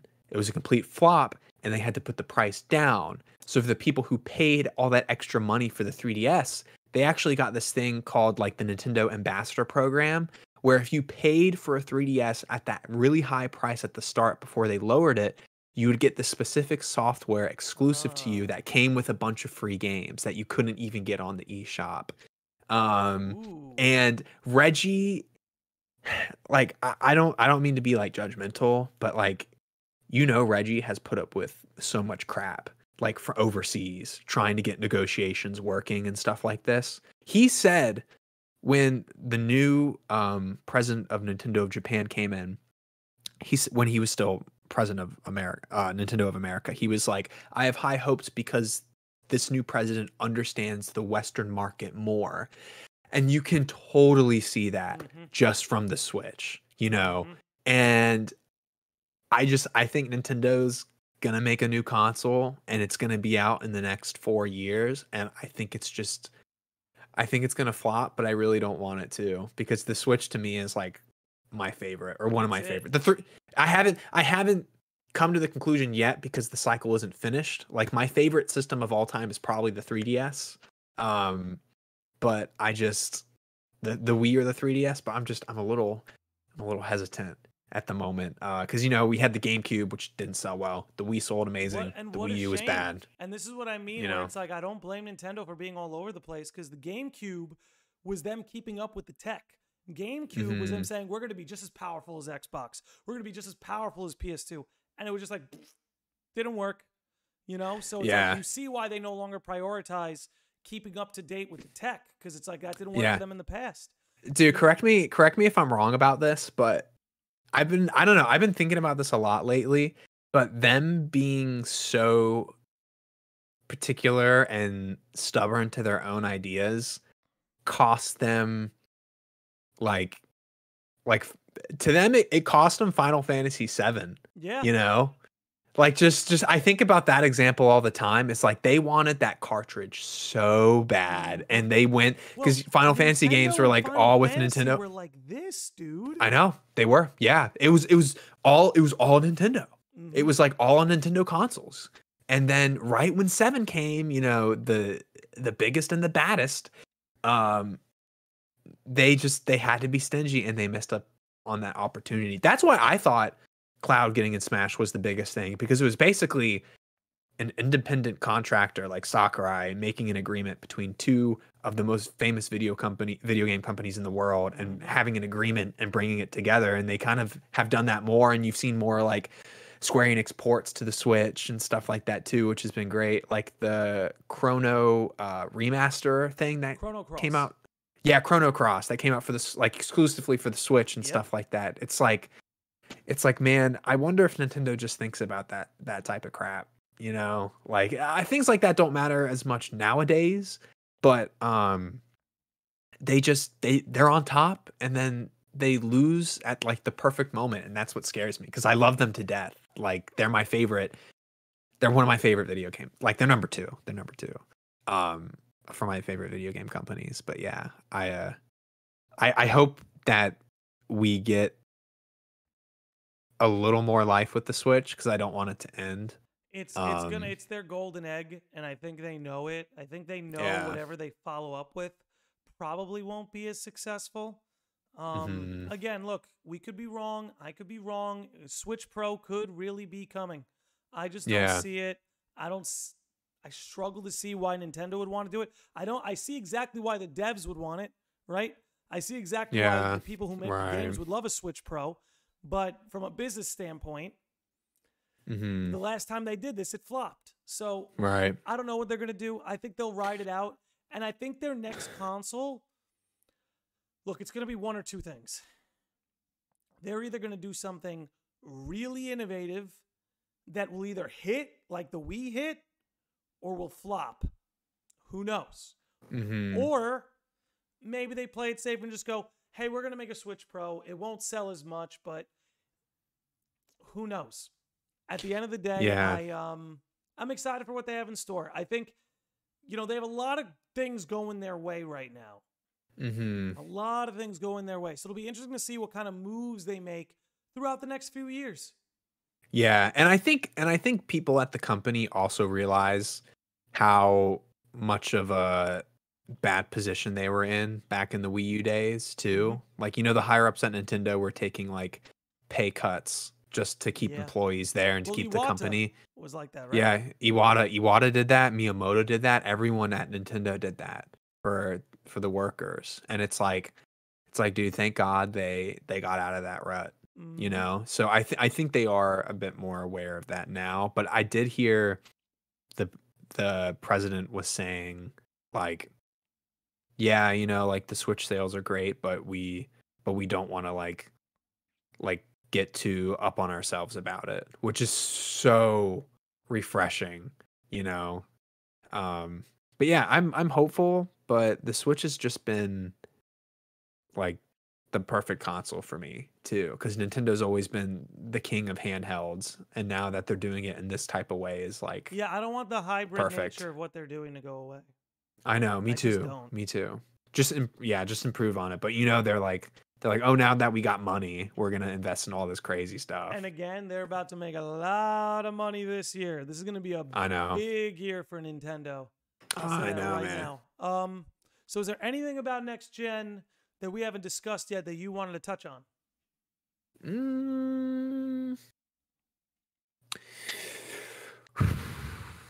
Does this count as like ports and stuff too, or? Shoot, go for it. Because I was just gonna say like, as long as I get Smash, I'm cool. Like as long as they port Smash Ultimate, I'll be happy. I don't really care. They're not gonna port it. Yeah, they're not. Because They're gonna make a new remember one. what? Yeah, you know what happened with the Wii U? It's like people played shitty Smash 4 for like 3 years until Ultimate came out. Mhm. And I mean, I don't know if you've been seeing interviews or like looking at his tweets, but I mean, Sakurai's done. Like you can just tell he's out of it. And I don't know. They need a new visionary. You know what's scary though is that they tried to get one for Ultimate. They hired someone completely different to take over and develop Ultimate, and it didn't go well. So they had to bring Sakurai back in, and he did it. That's why this game to me is like so special. And I think if they were smart, they would just port it. Because the thing about Smash 4, But if they ported it, they'd have to do more seasons of DLC. or they'd have to give us a good reason. Like if they improved online with it, like right now, Roll back netcode.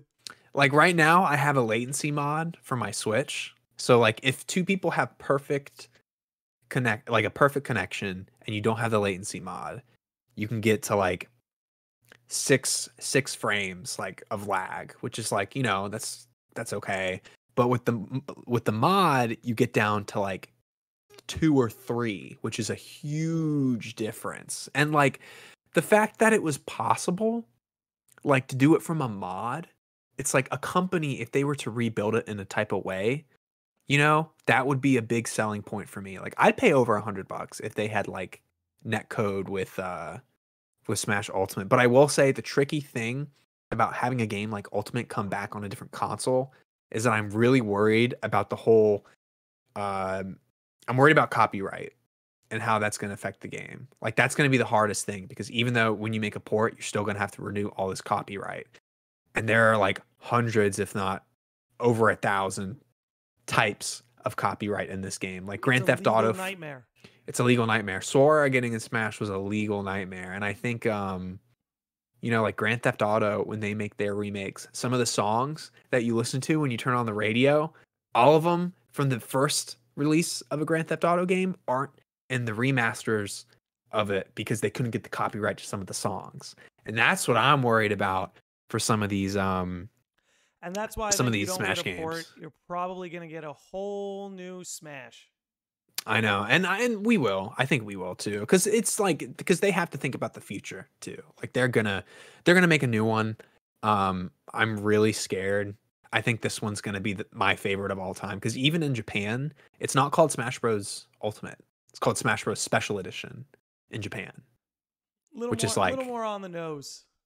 A little more on the nose. Yeah, they're a little. So, but anyway, yeah. But they've been. I mean, think about it. They sold, like, what is it? That Donkey Kong game. Tropical I forget Freeze. what it's. Tropical Freeze. Yeah, it sold like 3 or 4 times the amount of sales as it did on the Wii U, just from the port. And it was the same with I think it was like the Mario Wii U game that they released for the Switch. Yeah, I know what you're talking about. That sold so many more. I mean, which obviously makes sense, but it's like, damn, dude, they've just been porting stuff forever and it's been working. Like if they end up doing it for the next console, it'll be fine too. Like, yeah, like I'll still buy it, but don't fix it if it ain't broke. I know. On that note, I think now would be a good time for a little break. And everyone in the chat, this is your chance. If you got any questions or comments, statements, anything, fire them in the chat now. We're going to take a quick break, refill some water, go to the bathroom, and we'll get right back at it. So let me know the hardest Nintendo game. Yeah. Let us know the hardest Nintendo games. Whatever you got, fire it at us. We're going to be right back. Cool.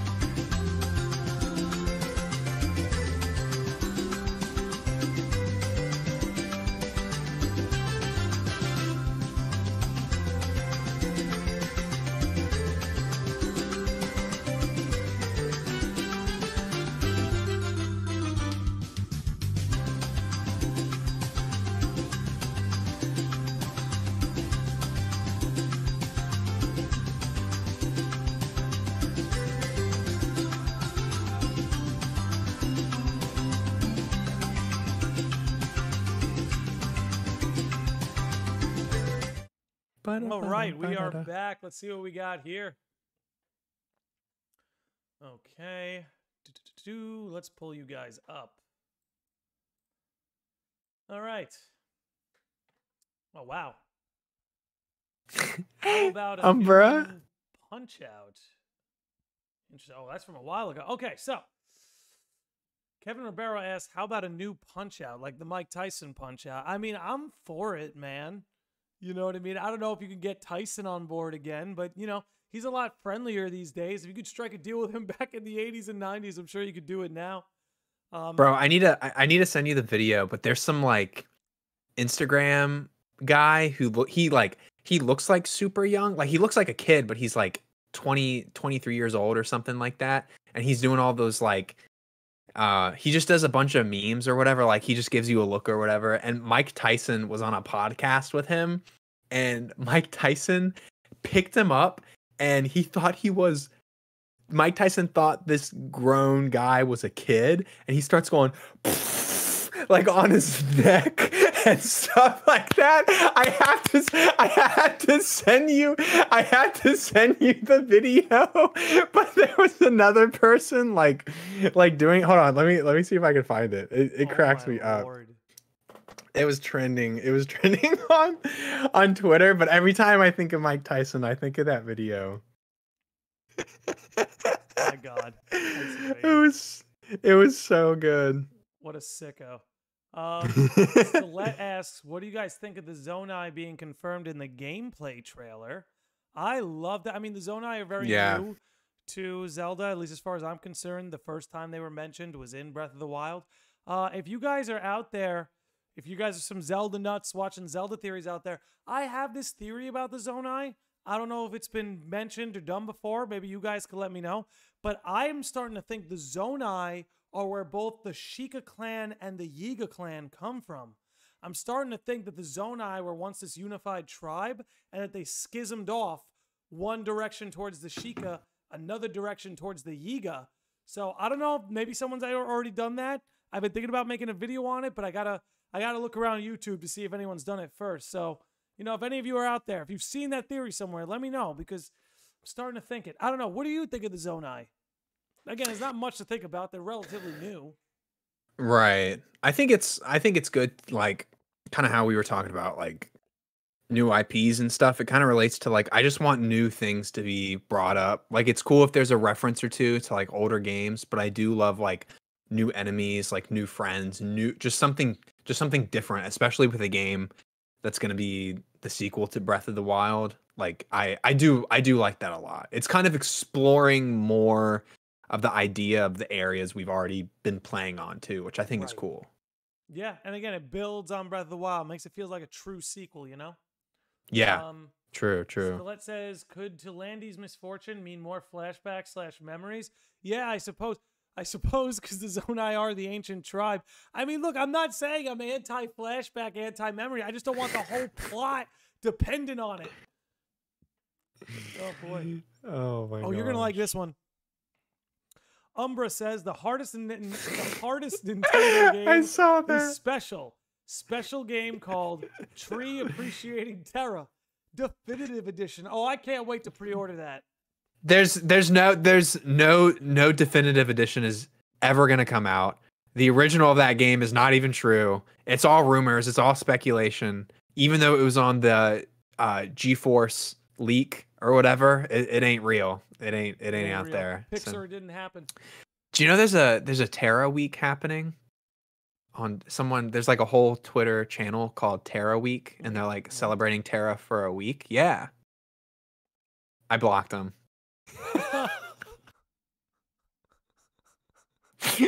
Get that shit off my feed. I'll send it to you. Please do. As an avid Terra defender, I'd like to see it. Burning Baboon says, when I was younger, Mario and Luigi Superstar Saga last boss was so hard. Took a multi-month break and came back to it. Sometimes you gotta do that. Sometimes you gotta take breaks. But that's one boss. That's not the whole game. The whole game of Dread is hard. Dread is I'm fighting. Like I can't. I like the energy. I'm just saying. That's a boss. Stilette says, "Oh, I haven't seen that at all. I thought they went extinct, but the Sheikah blue tech kind of looks like the Zonai green magic we've seen." Yeah, that's kind of what's spiraling me. I'm like, I feel like the Zonai are sort of like the father clan to both the Sheikah and the Yiga. So I'll have to look into that a little more. Let's see.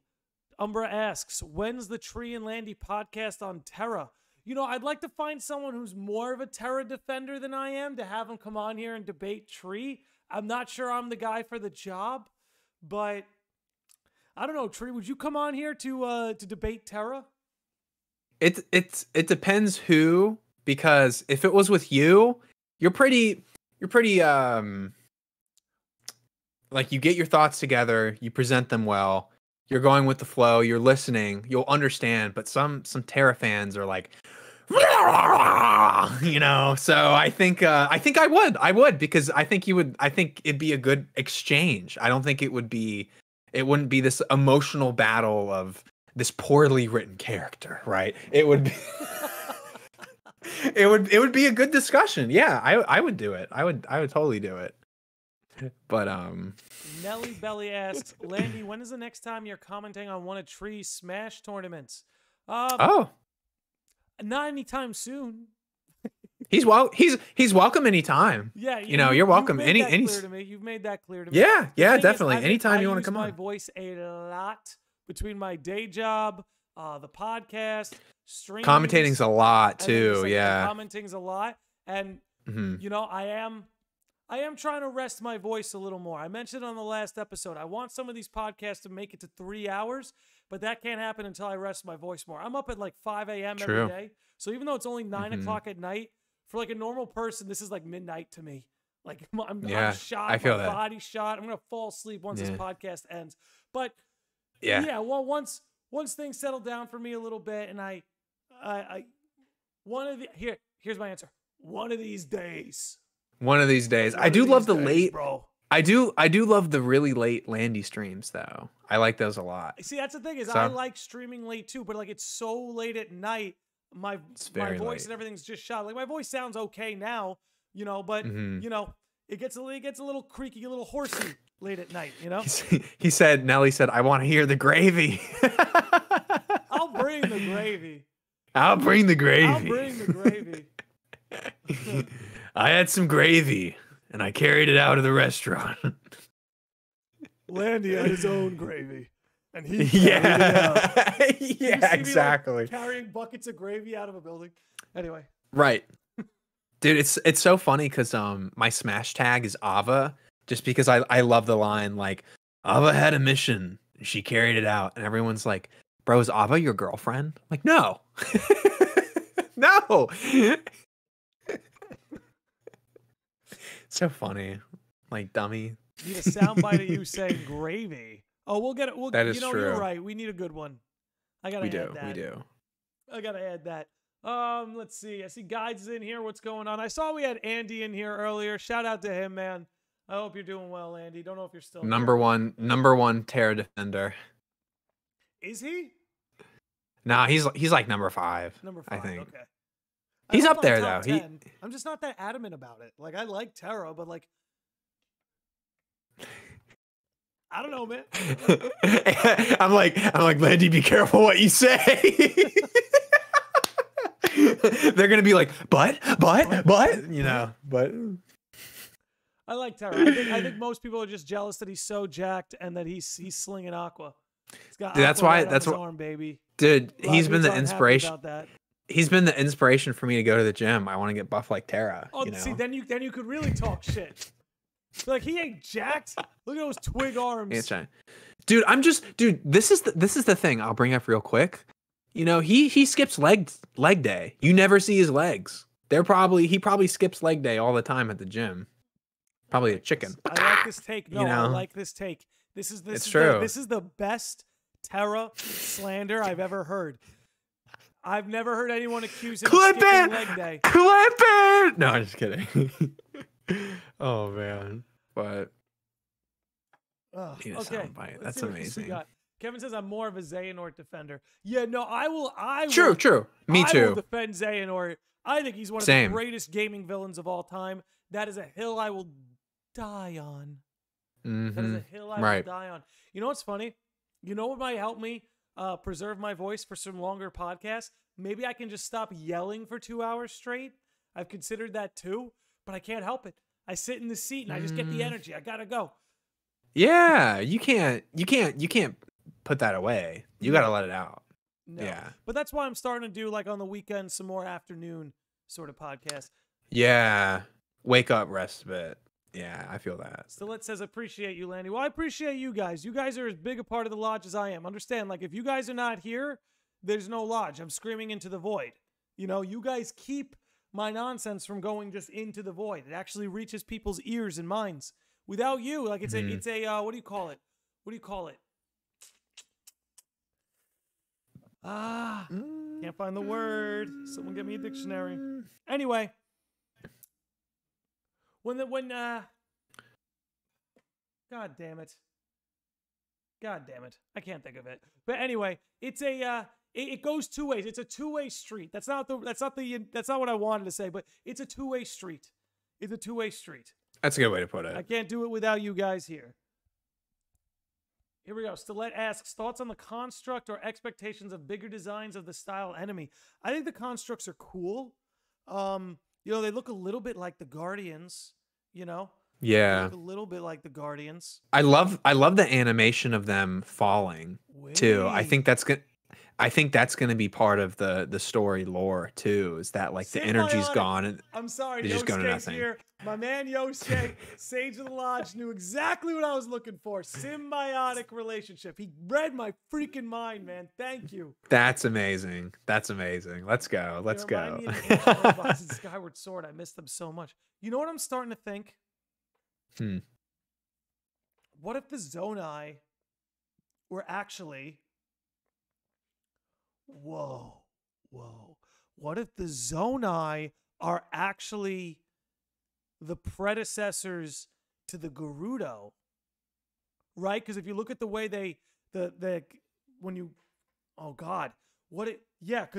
so they're clearly working with Ganon here, right?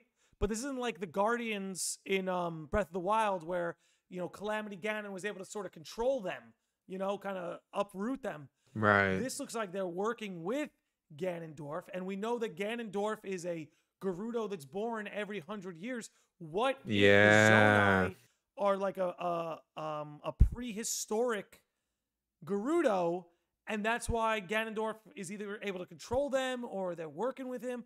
I don't know. Just a random thought I had. That's interesting. What do you make of all the Zonai stuff? I mean, I think it's good that they gave hints and different bits of details in the original, and I hope it does play to an extent of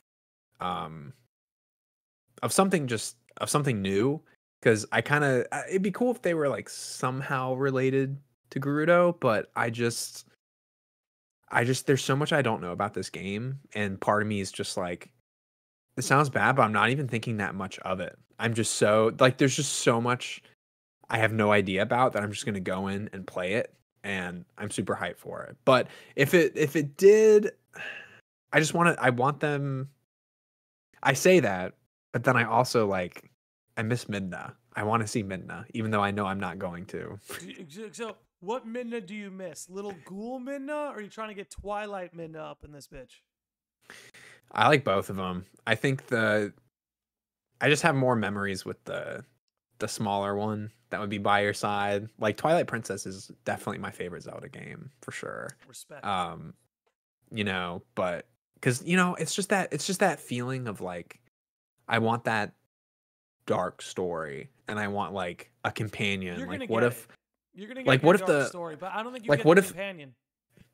But what if the arm is like a person, or like can communicate to you? Okay. You know. Okay. That's something I would really like, because then that brings that classic kind of Zelda back too. You know, it's like you have the fairy by you, and then you have like Midna by you, and then this one you have like whatever spirit's on your arm, right? Because there was that icon in the top left corner of an arm, and what if you hit that, and then it would kind of tell you like where to go, something like that.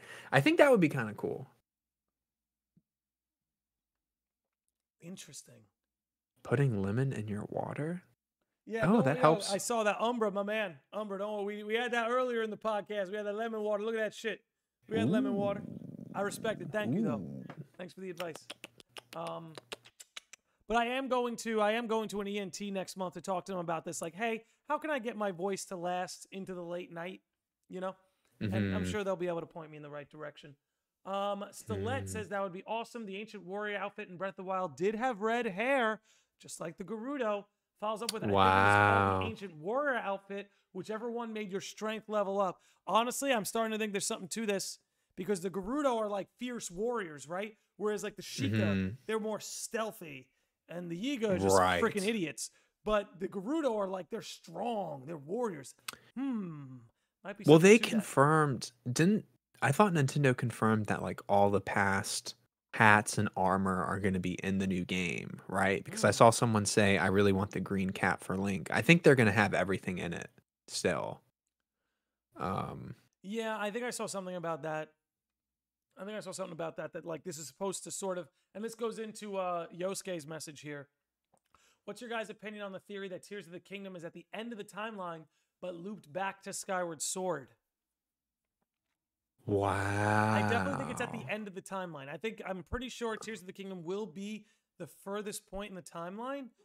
If you're telling me there might be like a time travel thing to bring us back to Skyward Sword or loop it in, that could be crazy. That would be crazy, yeah. That makes sense too, and they could add off of that.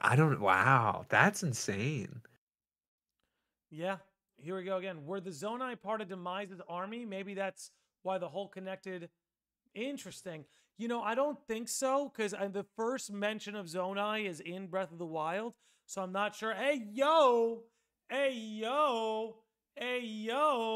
We've got a new Sage of the Lodge, ladies and gentlemen. We got a new Sage of the Lodge, ladies and gentlemen. Let's go. Burning Baboon just became a Sage. My man, thank you. Everybody, please give a warm welcome to Burning Baboon, the newest Sage of the Lodge over here. My man, welcome. Let me know what I can do to make your stay at the lodge more accommodating. And another shout out to Trousers, who just dropped his subscription over on Twitch. 13 months. Very Kingdom Heartsy. How's it going, my man? Welcome to the stream. Awesome. Let's go. Popping it off here. Oh, sorry, this is pretty random, but did you know that Pokemon has an official timeline? Well, not like an official one, but there's a higher up at the Pokemon company or at Game Freak that actually tweeted a timeline and then they deleted it. Really? There's a timeline for Mega Evolutions and then a timeline without Mega Evolutions. I'll send it to you sometime. It's really funny. But it's official and then they deleted it. That's trippy. Yeah, isn't that wild? That's trippy. Man. Umbra says, Tales of the Kingdom, maybe Tears, being the Turn a Gundam of Zelda would be so wild and funny. The layers. But, you know, things like time travel, no stranger to the Zelda series, man. They were doing that before it was cool. You know? Mm-hmm. Definitely. Alrighty. Okay, I'm in tears. Coming up on 2 hours. Whew. I don't know if anyone has any questions left, comments, statements, expectations. I don't know. Terra. No, just kidding. Needless to say, though, dude, like, man, Nintendo's got a lot that's about to hit the fan just between. I mean, I'm most excited for Zelda. That's what I'm looking forward to the most. The Mario movie will be fun. You know what I mean? But Zelda, it's just been so long since anything really mainline came out, you know? Mm-hmm. Like Mario Kart's getting all this DLC, like there's Mario World at Universal. Like you hear all this stuff, but you don't hear a lot about Zelda. And I like Zelda does not get the love that it used to. Honestly, I think very subconsciously Nintendo hates this series. They hate it. You think so? Because they have to give it so much effort. They have to give it so much effort, and they got to break ground every time they drop a game. Don't get me wrong, the devs, the people making the game, they have a passion and a love for it. But I think like upstairs Nintendo Corp, I don't think they like, I think there's just a part of them that's like, damn it, we always have to go all in with this, you know? Yeah. I just want to say real quick to Umbra, he said we're not getting Mario Kart 9 for a long time. I think I think we're gonna get like a Smash style Mario Kart with the new console. I think that's gonna happen, but I don't know. I could be crazy. I could see it. Oh, hello. Stiletto Ray Yo! dropping a $10 super chat on us. That ain't cheap. Shout out to Stilet. Thank you. Says to combine all this into a theory. Oh, here we go. The Oh ancient boy. robots in the desert of Skyward Sword. We never saw their builders, so maybe the Zonai go all the way back with time travel with the time crystals from Skyward Sword. Stilet, I'm Wow. trying to go to bed after this. You can't do this to me. That's a great theory. That's so good. I can't even think straight right now. That is spot on. Wow. Kevin Rivero. Terra's chicken legs give him. I saw that. Unbelievable.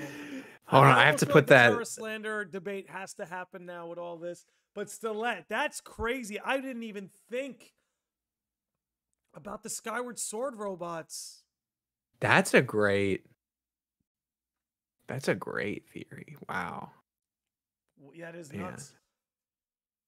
Okay.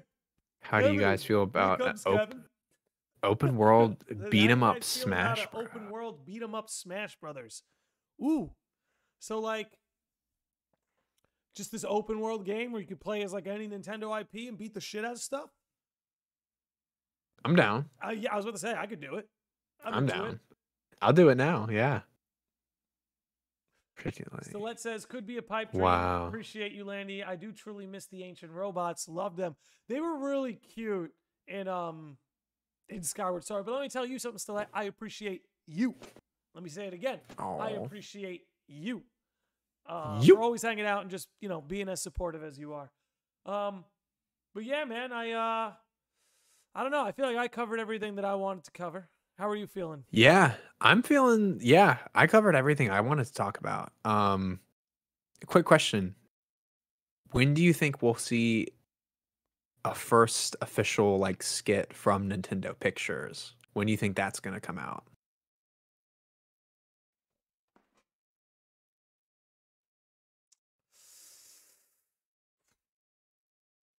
I'm going to make a bold prediction.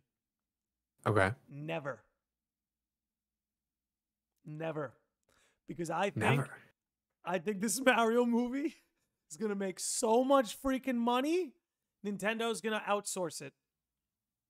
Really? Like, you think they could cancel it? Yeah, and maybe it'll fly under the flagship of Nintendo Pictures, but wow. I don't know, man. I don't know. Interesting. But there's just so much to look forward to and stuff. So, bro, thank you.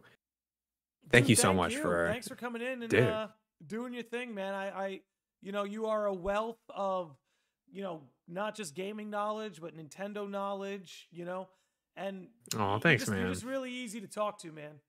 Just very easy. Oh, thanks, man. So are you. I'm mad appreciated, dude. Thank you so much.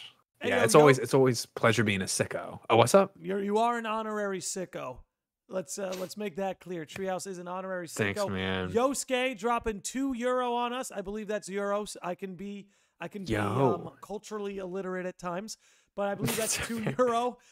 Thank you for welcoming Burning Baboon in such a wonderful fashion, Yosuke. You are the man. You're already a Sage of the Lodge, so you're going further than you need to right there. But thank you, dude.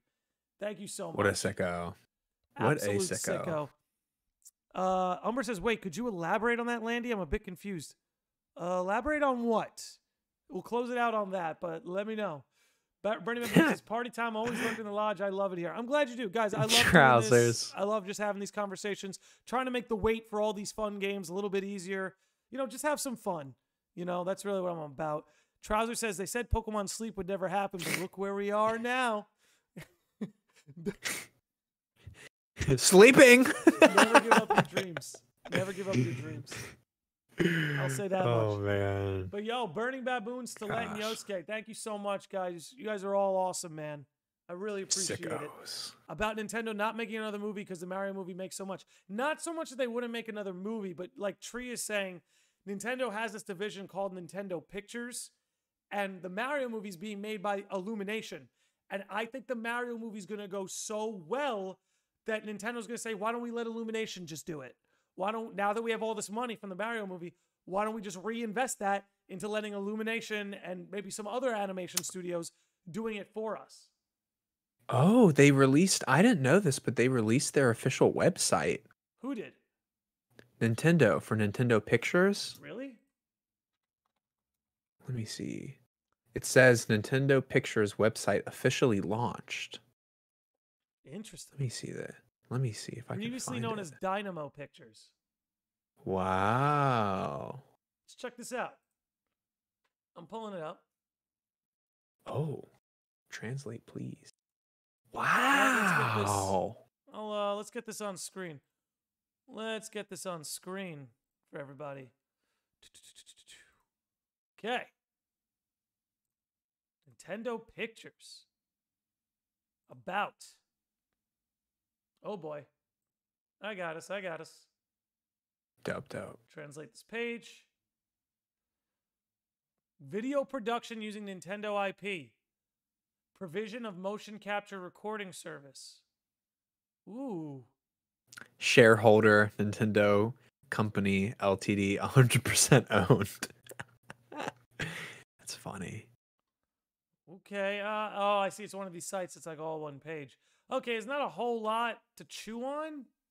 Here we go. I can read this. We aim to have consumers around the world learn about Nintendo characters through video and to create unique videos that will remain in their memories forever. To that end, each and every one of our employees will always think about what our customers around the world will find interesting, and we will work hard to create an organization that can continue to grow by engaging in video production with interest. We will continue to challenge ourselves to continue providing unique and surprising images to customers around the world, transcending generations and eras. Yeah, you know what? I think I take it back. I actually think what they might do, they might let Illumination run the show for a little bit, but they're eventually going to take hold of this. I think they're going to let it Yeah, go ahead. And it was, I mean, for them, it's just genius to let them let Illumination use their IP and start somewhere and make something and then go from there. I think that's genius because they wouldn't be that cocky of themselves just to do it by themselves, right, and go forward. So that's awesome. Fun fact, if you actually call the number on the Mario movie commercial, Luigi picks up the phone and mentions a mansion. Yeah, I did see that. Coming, dude. The Nintendo Cinematic Universe is definitely coming. All right. Let's close this one out. Tree, dude, Perfect. Thanks again for coming on. You're the man. Dude, thank you for having me. You're the homie, dude. You're the man. All of Treehouse's links are in the description. He's got a YouTube. He's got a Twitch. He's got a Twitter. If you like what he had to say on this episode, make sure you're following him. Dude, thanks again. Appreciate and love you all. My ass is headed to bed. Me too. Love you all, guys. You guys are awesome. We're going to be doing a podcast on Sunday for Final Fantasy 16. I might stream the Limit Cut for Kingdom Hearts 3 on Saturday. We'll see. But anyway, love you guys. Closing it out here. Until